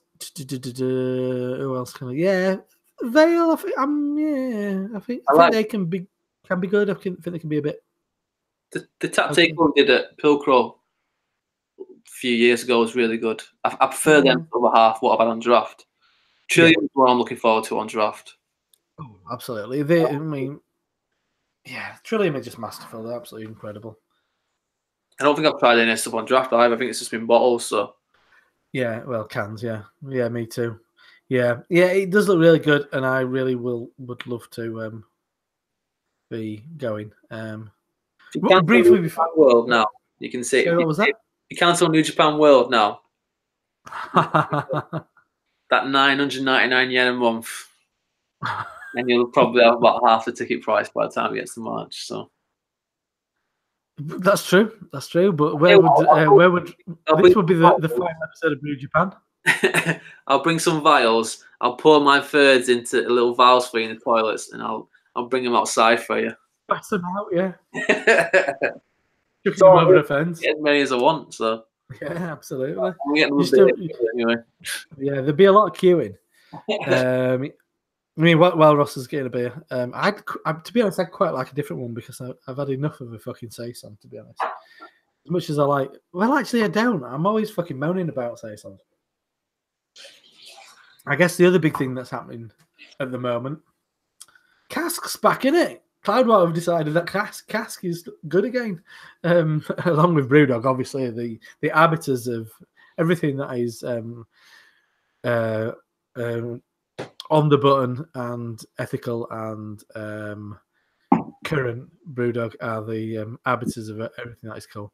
But so I mean, I've just below that on their account saying that Cask has returned, and there's pictures of Claudia and Doreen. We're a couple of pints and an unfortunate branded Slurpean glass on in Doreen's hand. Somebody who's looking after social media, that's a bit of a blunder. Hang on, are you the only one holding or showing the branded on your pint of India Porter or brown ale. But I'm quite interested. I'll definitely go. I mean, there's a bar near me that Yeah, it's like everywhere next month, isn't it? Yeah, exactly. Next week, sorry. Yeah, I'll go and drink some. Is it next Friday? A lot of them, all the events are. Am I getting the dates wrong? I think it's next weekend. I don't know whether it's Friday or Saturday or whatever, but yeah. Yeah, Dark City weekend, which is going to be interesting. Yeah. There's going to be some casualties. On the Friday, we've got a tasting with one of the breweries, like Ben O'Connor hosting it. We got a supposed bottle share, if anyone turns up for that, at Dark City. And obviously try. Bring your own beer to All In Beer Festival. Yeah. That could be. But we got some, me and Tom, we got like 4 over half cans, so we're going to crack them open if anyone brings a bottle. So we'll have some stuff at least cool. that won't be 15% imp stouts. Right. Yeah, my mate had a like a 7% stout from Other Half recently. I think it might be like chocolate and vanilla or something. It's a blue can with a bit of text on it. Oh, I don't know. He said that was excellent. Absolutely incredible. He was blown away by that. Two goals from him. Right. Our mate Luke was in New York and went to the Other Half, and it's like, oh, I was saying some cans over. It's like, oh, cheers, mate. So we got like 2 double IPAs and 2 fruity goals, I think they are. So we're gonna bring them to open. So I think, well, you'll be there on Friday. So when no one turns up to the bottle share, we'll just open them in the corner and. I'll come down. I'll come down and say. I'm tempted to bring something to share. I've got loads of fucking dark beer. Mm. Maybe it's an opportunity to actually have a drink of something that isn't dark. Yeah, Do you have to bring dark beer to the bottle share or what? No, you can bring whatever you want. We're that might be a nice, all like IPAs and that. So yeah, it'd probably be a nice stop heartburn or whatever. They're a bit of respite from the last year when Duggar's Black IPA come on, and that was a real godsend at that point. We're like, fucking hell, more barrel aged Imperial Stout. Need something that isn't quite like this. I think there's a bit more variety this year. Yeah, I think a few more low ABV stuff. I think last year there was like 90 beers on, and like 70 of them were over 12% or something stupid like that. The beer list looks really good this year, I've got to say. It does look really, really good. Hang on, I'm just gonna bob to the fridge. Well, I'll crack one open. So I've just got Loca Poly, Citra DDH Pale, 5.5%. This is the first Loca Poly I've ever tried. Any good? It's fucking really good, actually. Because first set of cans I had from them was just like bad homebrew, and then I had they were fucking terrible. But then I had a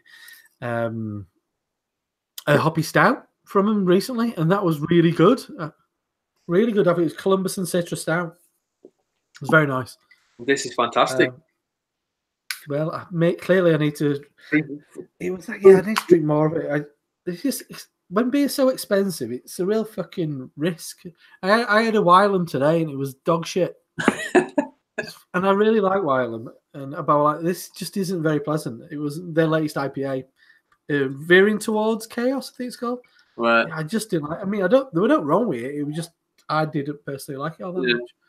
This is why I'm going back to, like, I go to Marble a lot because I know their cask is going to be good, and they're going to have like Lagonda or Earl Grey or bitter, and I know they're going to be good. Maybe not the price isn't an issue, but I don't want to. If I can have something good, I can have a pint of something good, or I can risk a pint of something shit. I want to go. I'm shooting for the odds now rather than 2 years ago. I just wanted to new stuff, and that's all I wanted to drink. Whereas now it's like I want something that I know I'm going to like, basically. Yeah, we were there on Sunday last week. I wanted to try Kimura, as it happens. I really wanted to try Kimura, which was on draft, which was really good. We went to Thomas Street as well, but there weren't a hell of a lot on there. I had what did I have? Some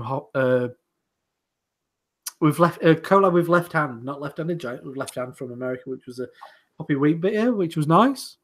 Okay. And the coffee IPA, which was all right. No, nothing incredible, but I just always end up going. I know they've done a lot of stuff because I know Joe, the head brewer's into like Brazilian jiu-jitsu. Yeah. That's why all the new stuff's like Side Control or North South, whatever. But yeah, I don't know. It's not that I don't like them when I try them, but I just always end up going back to the old favourites type of thing, especially when I'm in Marble. But then they had Stout on the other day on cask, the 2018 version of Stout. Fucking hell. That's like the first like Stout of winter for me, and it was fantastic. Like just so thick and creamy, and a bit of roast to it, a slight bit of smoke to it. It's dreamy. I'm thinking about it ever since. Like I need to go back tomorrow now. I want to go back tomorrow and get a pint of it if it's still on. But yeah. Yeah, I really want to try their grape soda. Yeah,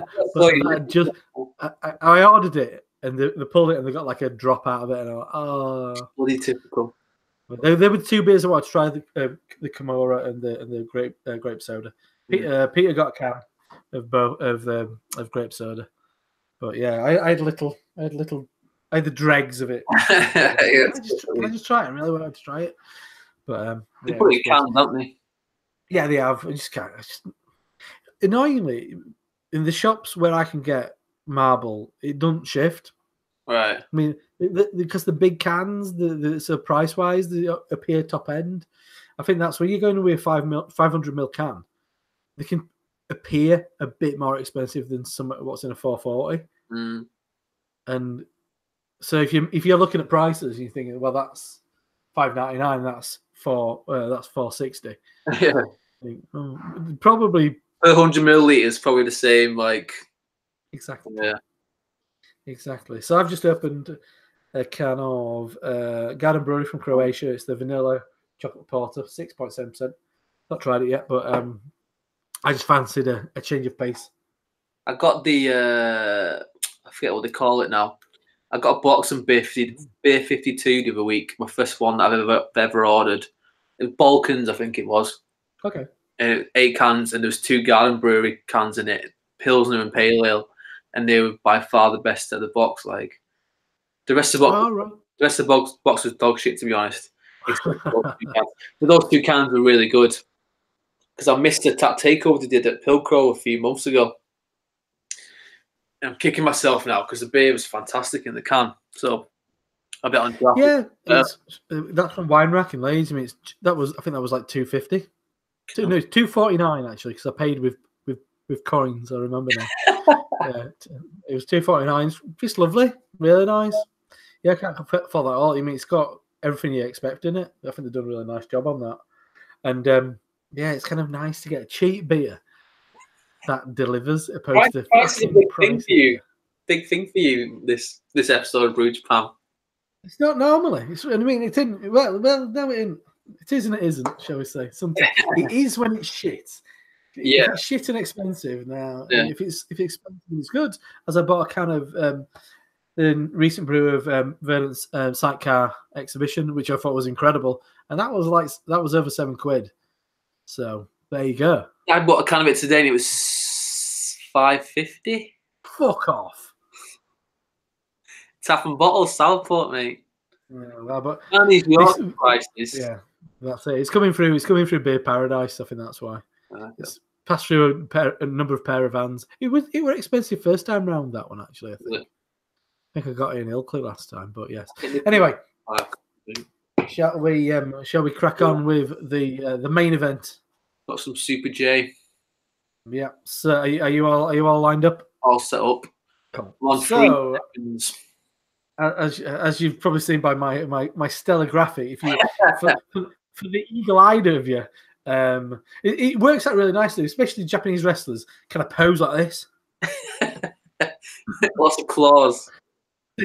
So you can superimpose a can awkwardly, but on this one, it was kind of a bit like this, and so I had to So you can't see a thumb. So I actually copied one of his fingers, made it a bit fatter. And then it's his middle finger made a bit fatter.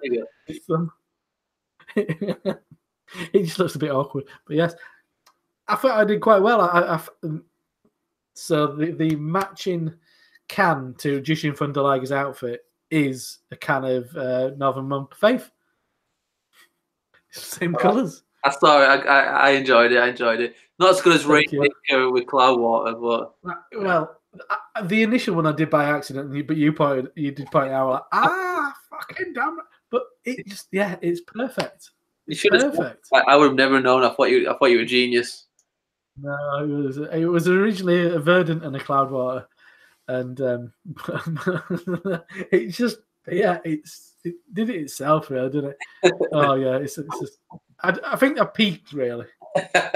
I was so impressed with myself on that one. Anyway, less of me kind of patting myself on the back. And one thing I do enjoy about Jushin Thunder Liger's name on the English translated version of New Japan World is it comes out as Beast God Thunder Liger.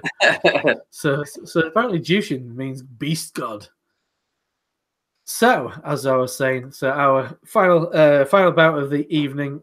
It was from the Super J Cup in 1994, April 16th to be precise, and it is between Jushin Thunder Liger, or as I know him, Beast God,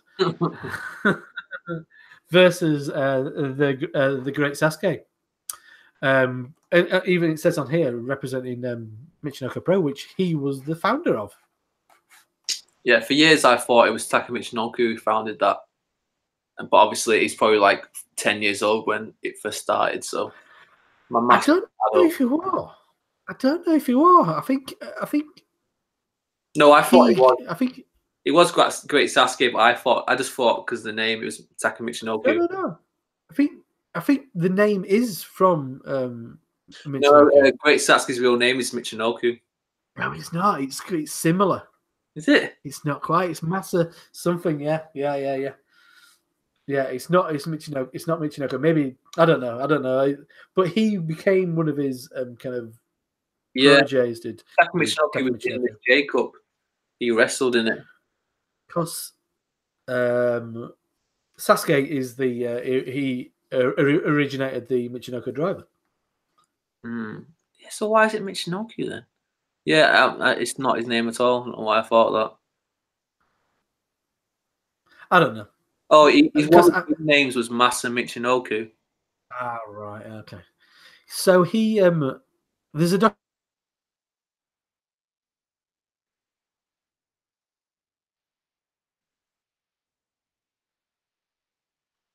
I don't know what's happened there. Frozen now. Sorry about that. My dog shit computer. I thought it was me then. No, it's me. Don't worry about it. It's all the malware from the internet pornography. that beats pornography. Yeah, there is a Sasuke documentary knocking around out there. I mean, I just can't find like a dodgy stream of it or anything. Right. But I know he's recently returned, and he looks really different. He's fucking jacked now.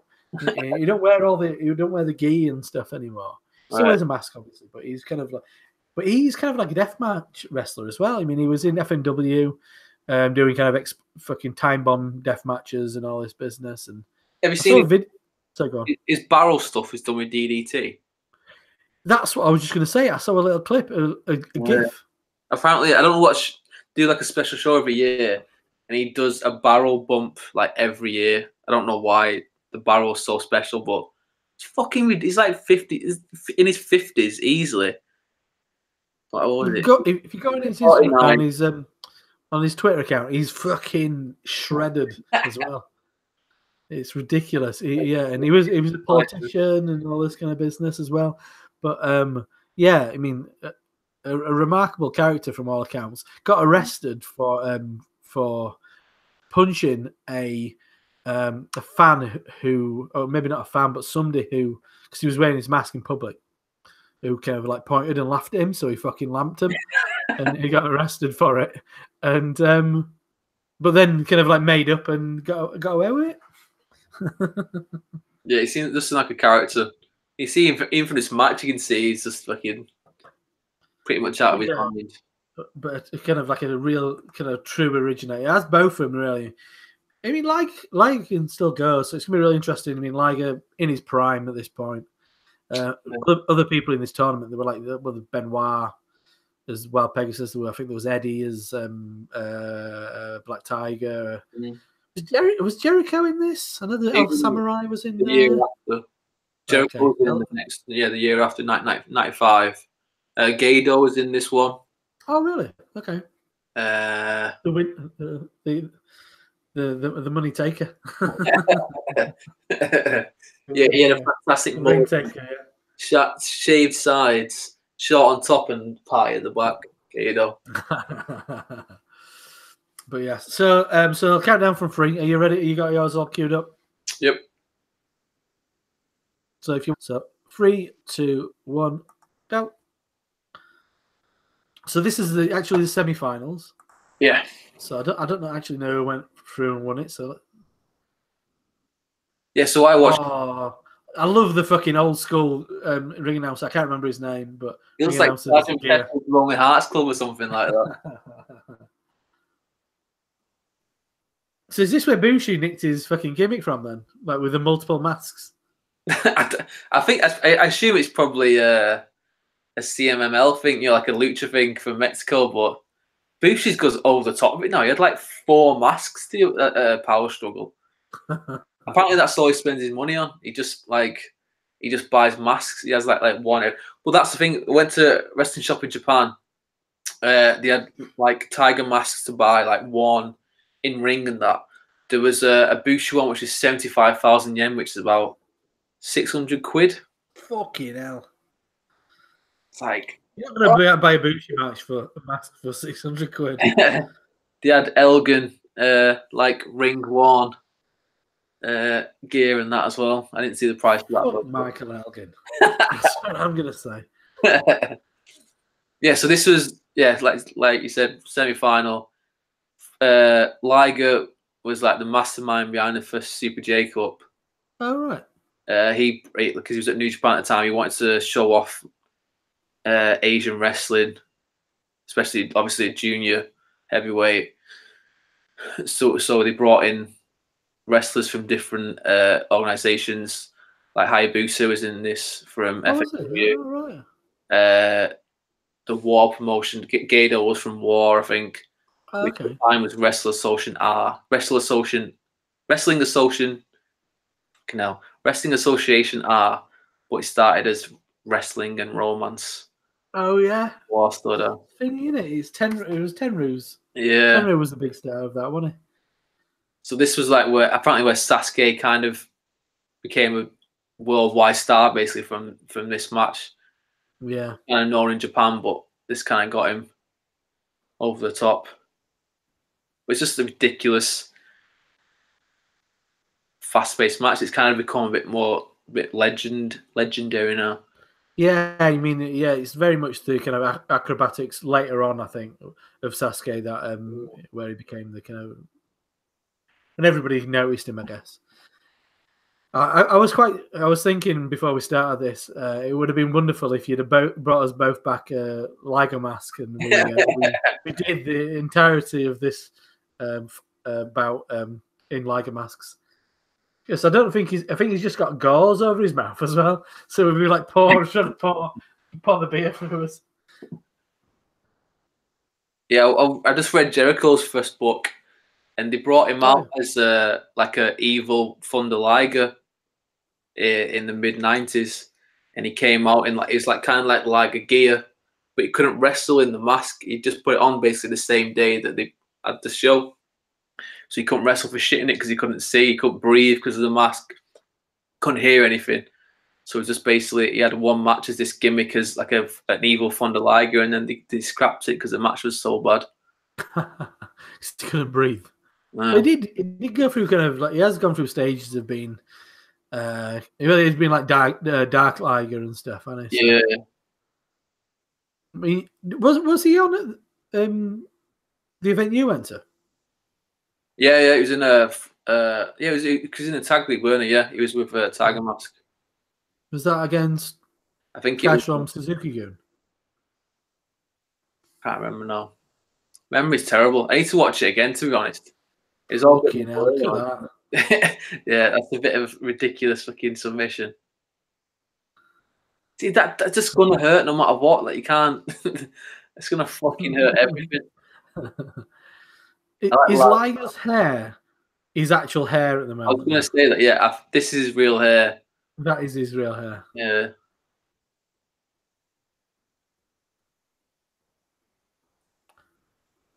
I forgot what he was called when he was in. He was on like World of Sport and stuff back in the 80s under another name. What was it called? His real name's Kamada or something, isn't it? I can never. Oh, that rings a bell. Jushin, Thunder. Oh, there you go. Go on Wikipedia for all your authentic Kamada. Yeah, Kyuchi Yamada. So what was he called back then? Fuji's. Yeah, it'd be Fuji Yamada when he was in England. So you mean if you search around on YouTube, you'll find kind of old World of Sport with Liger without a mask and stuff. He's not a handsome man. He's no Kota Ibushi. Have you seen Bushu without his mask on? He got it torn off, didn't he? In Power Struggle. Oh, I've just seen like pictures of him before he had the mask, basically. Oh, really? He's not a looker. he deserves the mask, to be honest. That's like Tiger Tori through the years as well. Referee now. Cool. He just looks the same, but his hair's just got darker and got a bit thinner. That's all. He looks exactly the same. Apparently, I think it was on one of Jericho podcast. They were saying like how he's a legend, obviously, but during the matches, if the match is good, they'll be like counting the three, and they'll be like, "Oh, dead good match. You're having a really good match." He'll like tell them how good the match is during. Well, really? It's nice to get a bit of encouragement. Yeah, it's like really endearing. It's like, yeah, it's knocked him the fuck out.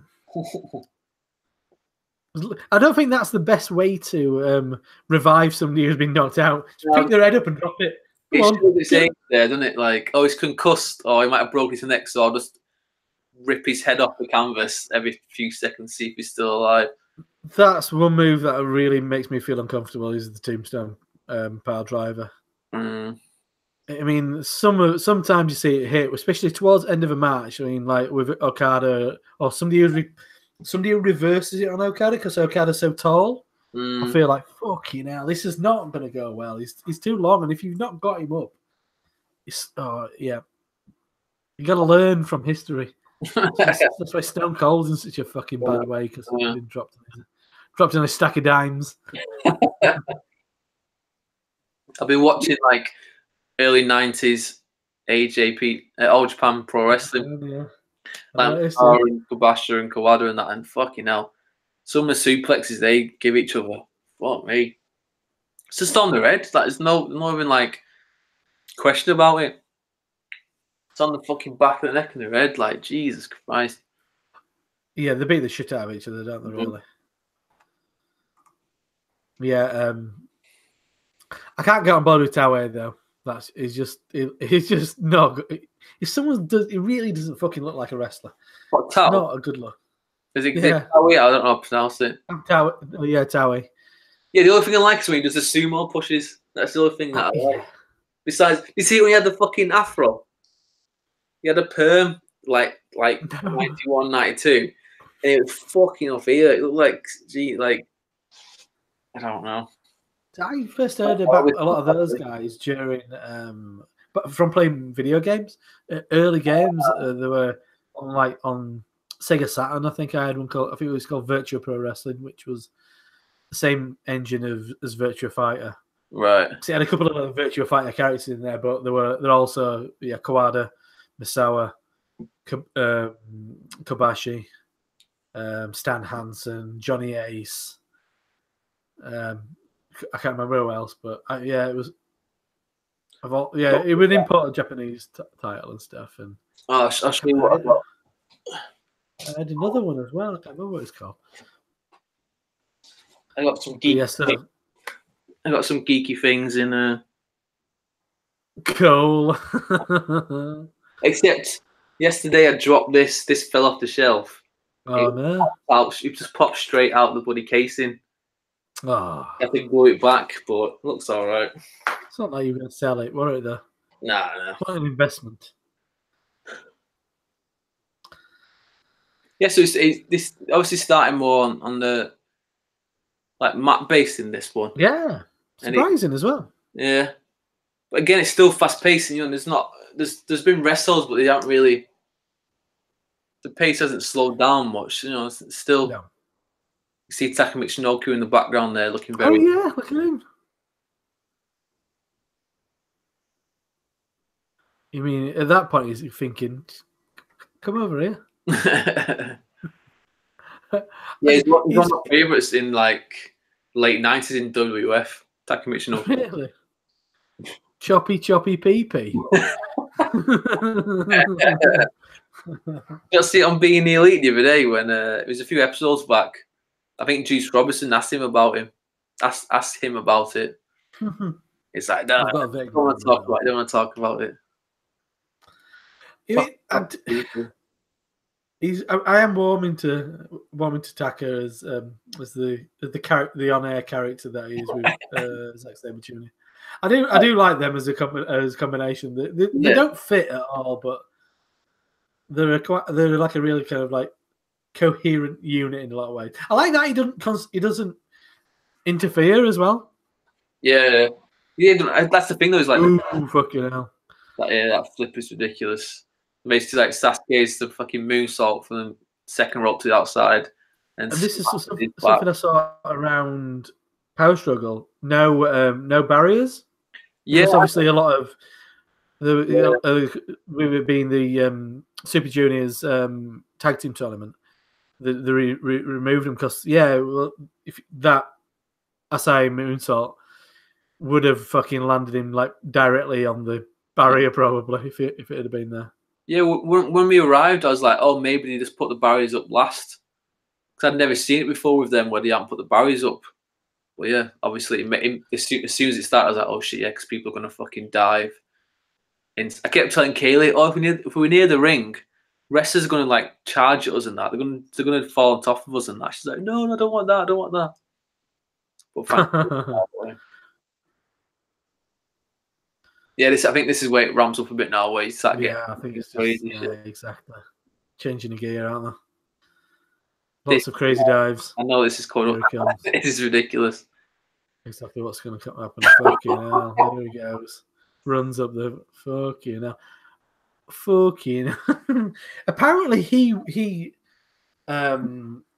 originated the form, the swanton form. I mean, you saw it then. Okay. Kind of like in the neck up. Like that's one thing I was listening.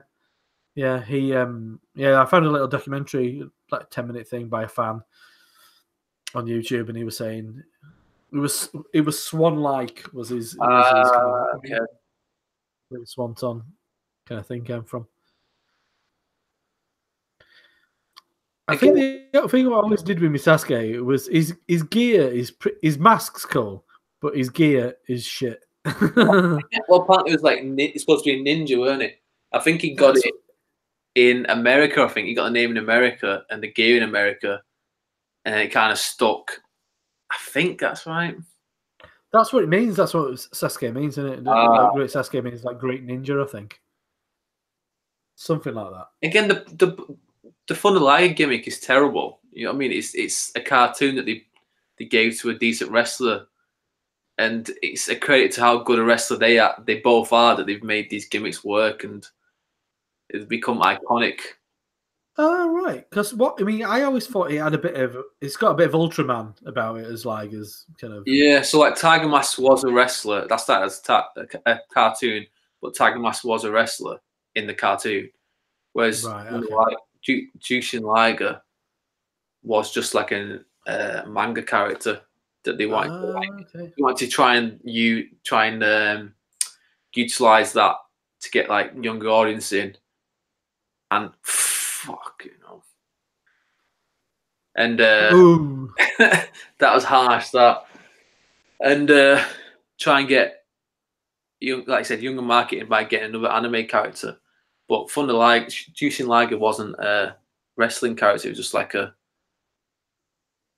regular character, basically. So it could have gone fucking terribly, to be honest. I've always been curious about the mask. I mean, like how rigid are all these like? It's foam, isn't it? Kind of like all these horns. Yeah, it's just in foam. There's a few matches where people try to rip his mask off, and he just goes fucking mental.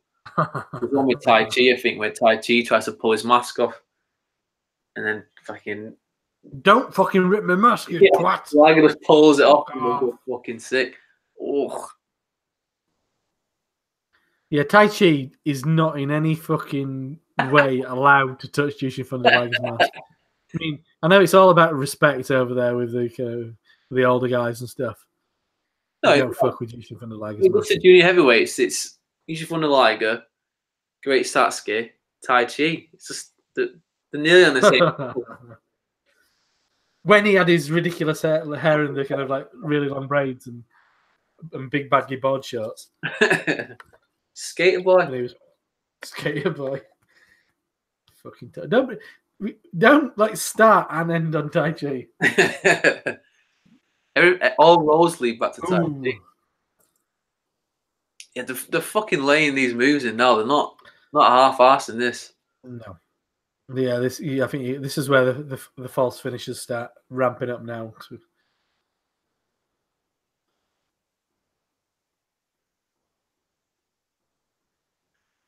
Yeah, I'm intrigued to see what you think of the ending because I said I watched this a few months ago. It's quite a famous end to the match. I want to see what you think of it.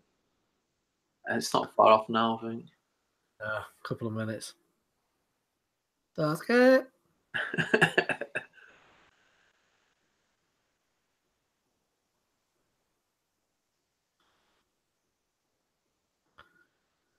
Okay, now what's going on there? All right.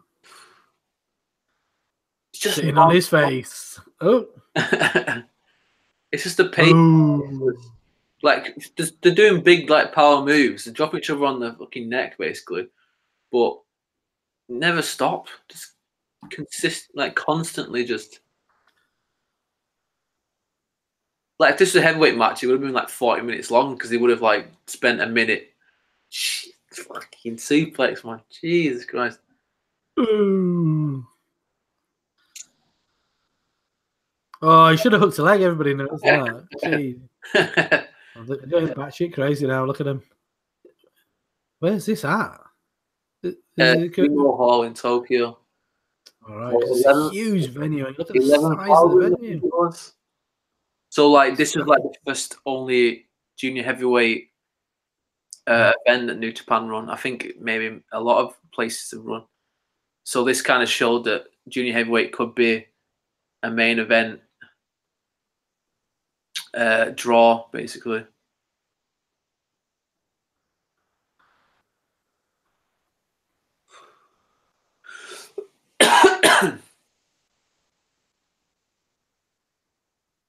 That's some enthusiastic clapping.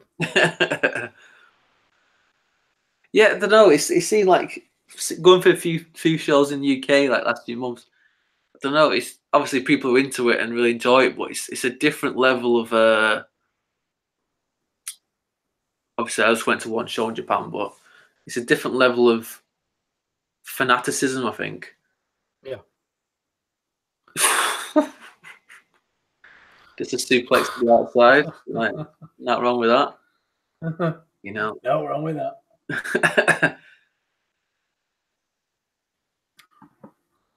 Yeah, it feels more like organically real in Japan. Yeah, when I went, I know what you mean. Like people are just tuned into it, and obviously they know it's fucking fake, but they want to believe, so they fucking do believe it. You know what I mean? And well, that's the entire point. Is suspending your disbelief. That's the entire. This is why we still fucking watch it.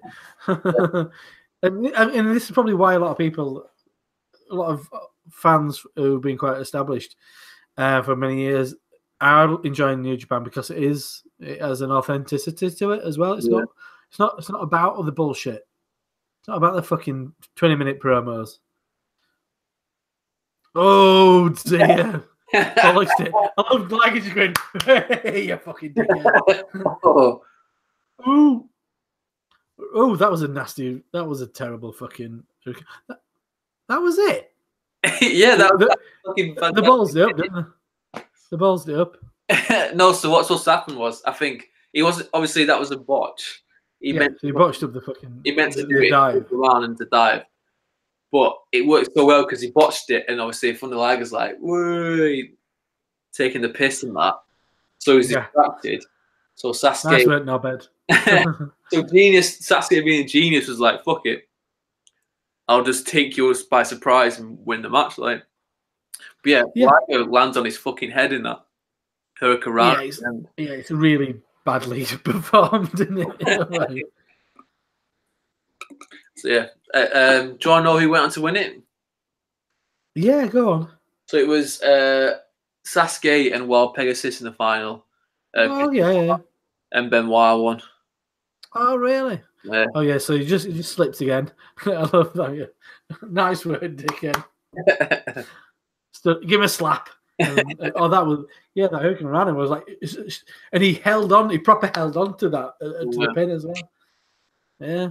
No audible call going on there. He actually just went, "I'm gonna win. I'm gonna fucking do it. Deal with it." Like, It was it's proper shoot finish.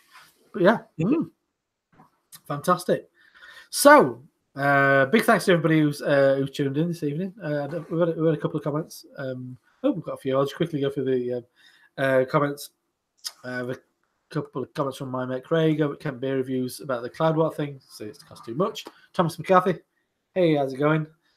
And then there's Paul from PA Brew News saying, "Cheers, guys. Paul, if you tune in the future, we'll get something with Dusty Rhodes for you." That's Paul. Paul is a big fan of the American Dream. Friday night. It's Friday night. Friday night, Daddy. I'm not going he says, that's why finishes and power moves mean nothing anymore. Exactly. It's all about the bionic elbow, in it, Paul. So blah blah blah. Came on. It's people talking about Longstraw Stewart saying, "I meant hi all shit keyboard." So hi there, Longstraw Stewart. That's for joining in.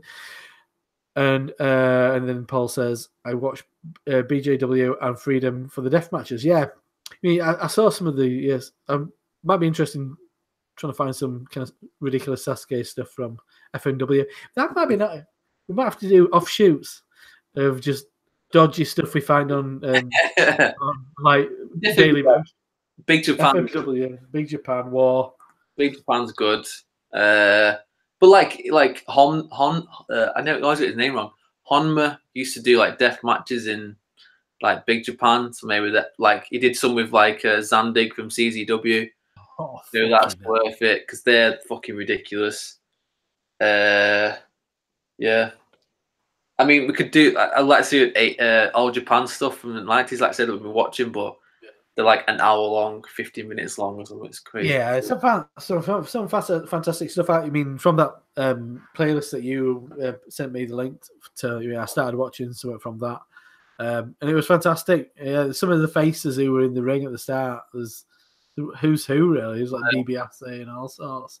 In like a prime of the career, but maybe just wearing different gear for some reason and stuff. Yeah, they're not under that WWF kind of banner. They can a bit more free and be themselves, maybe. Absolutely, yeah. I remember seeing some Hogan back in the day on. That's New Japan actually. I've searched around and tried to find it. Where he uses the axe bomber. It's the shittest move ever. But I guess when you're facing Inoki, you can get away with anything. Really, it's just gonna be the big, most boring match ever.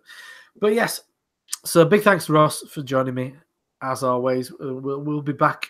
Probably not quite as long because neither of us are planning a 2-week long holiday. But But yeah, no, it's been fantastic. So thanks to everybody who's tuned in live. Thanks to everybody who's watched this after the fact. Keep in touch with us both on social media. You can find me under HopZine most places. Ross, where can people find you online? Go to Binomicon. That's on Instagram, Twitter, and Facebook. Yeah, just go and follow that.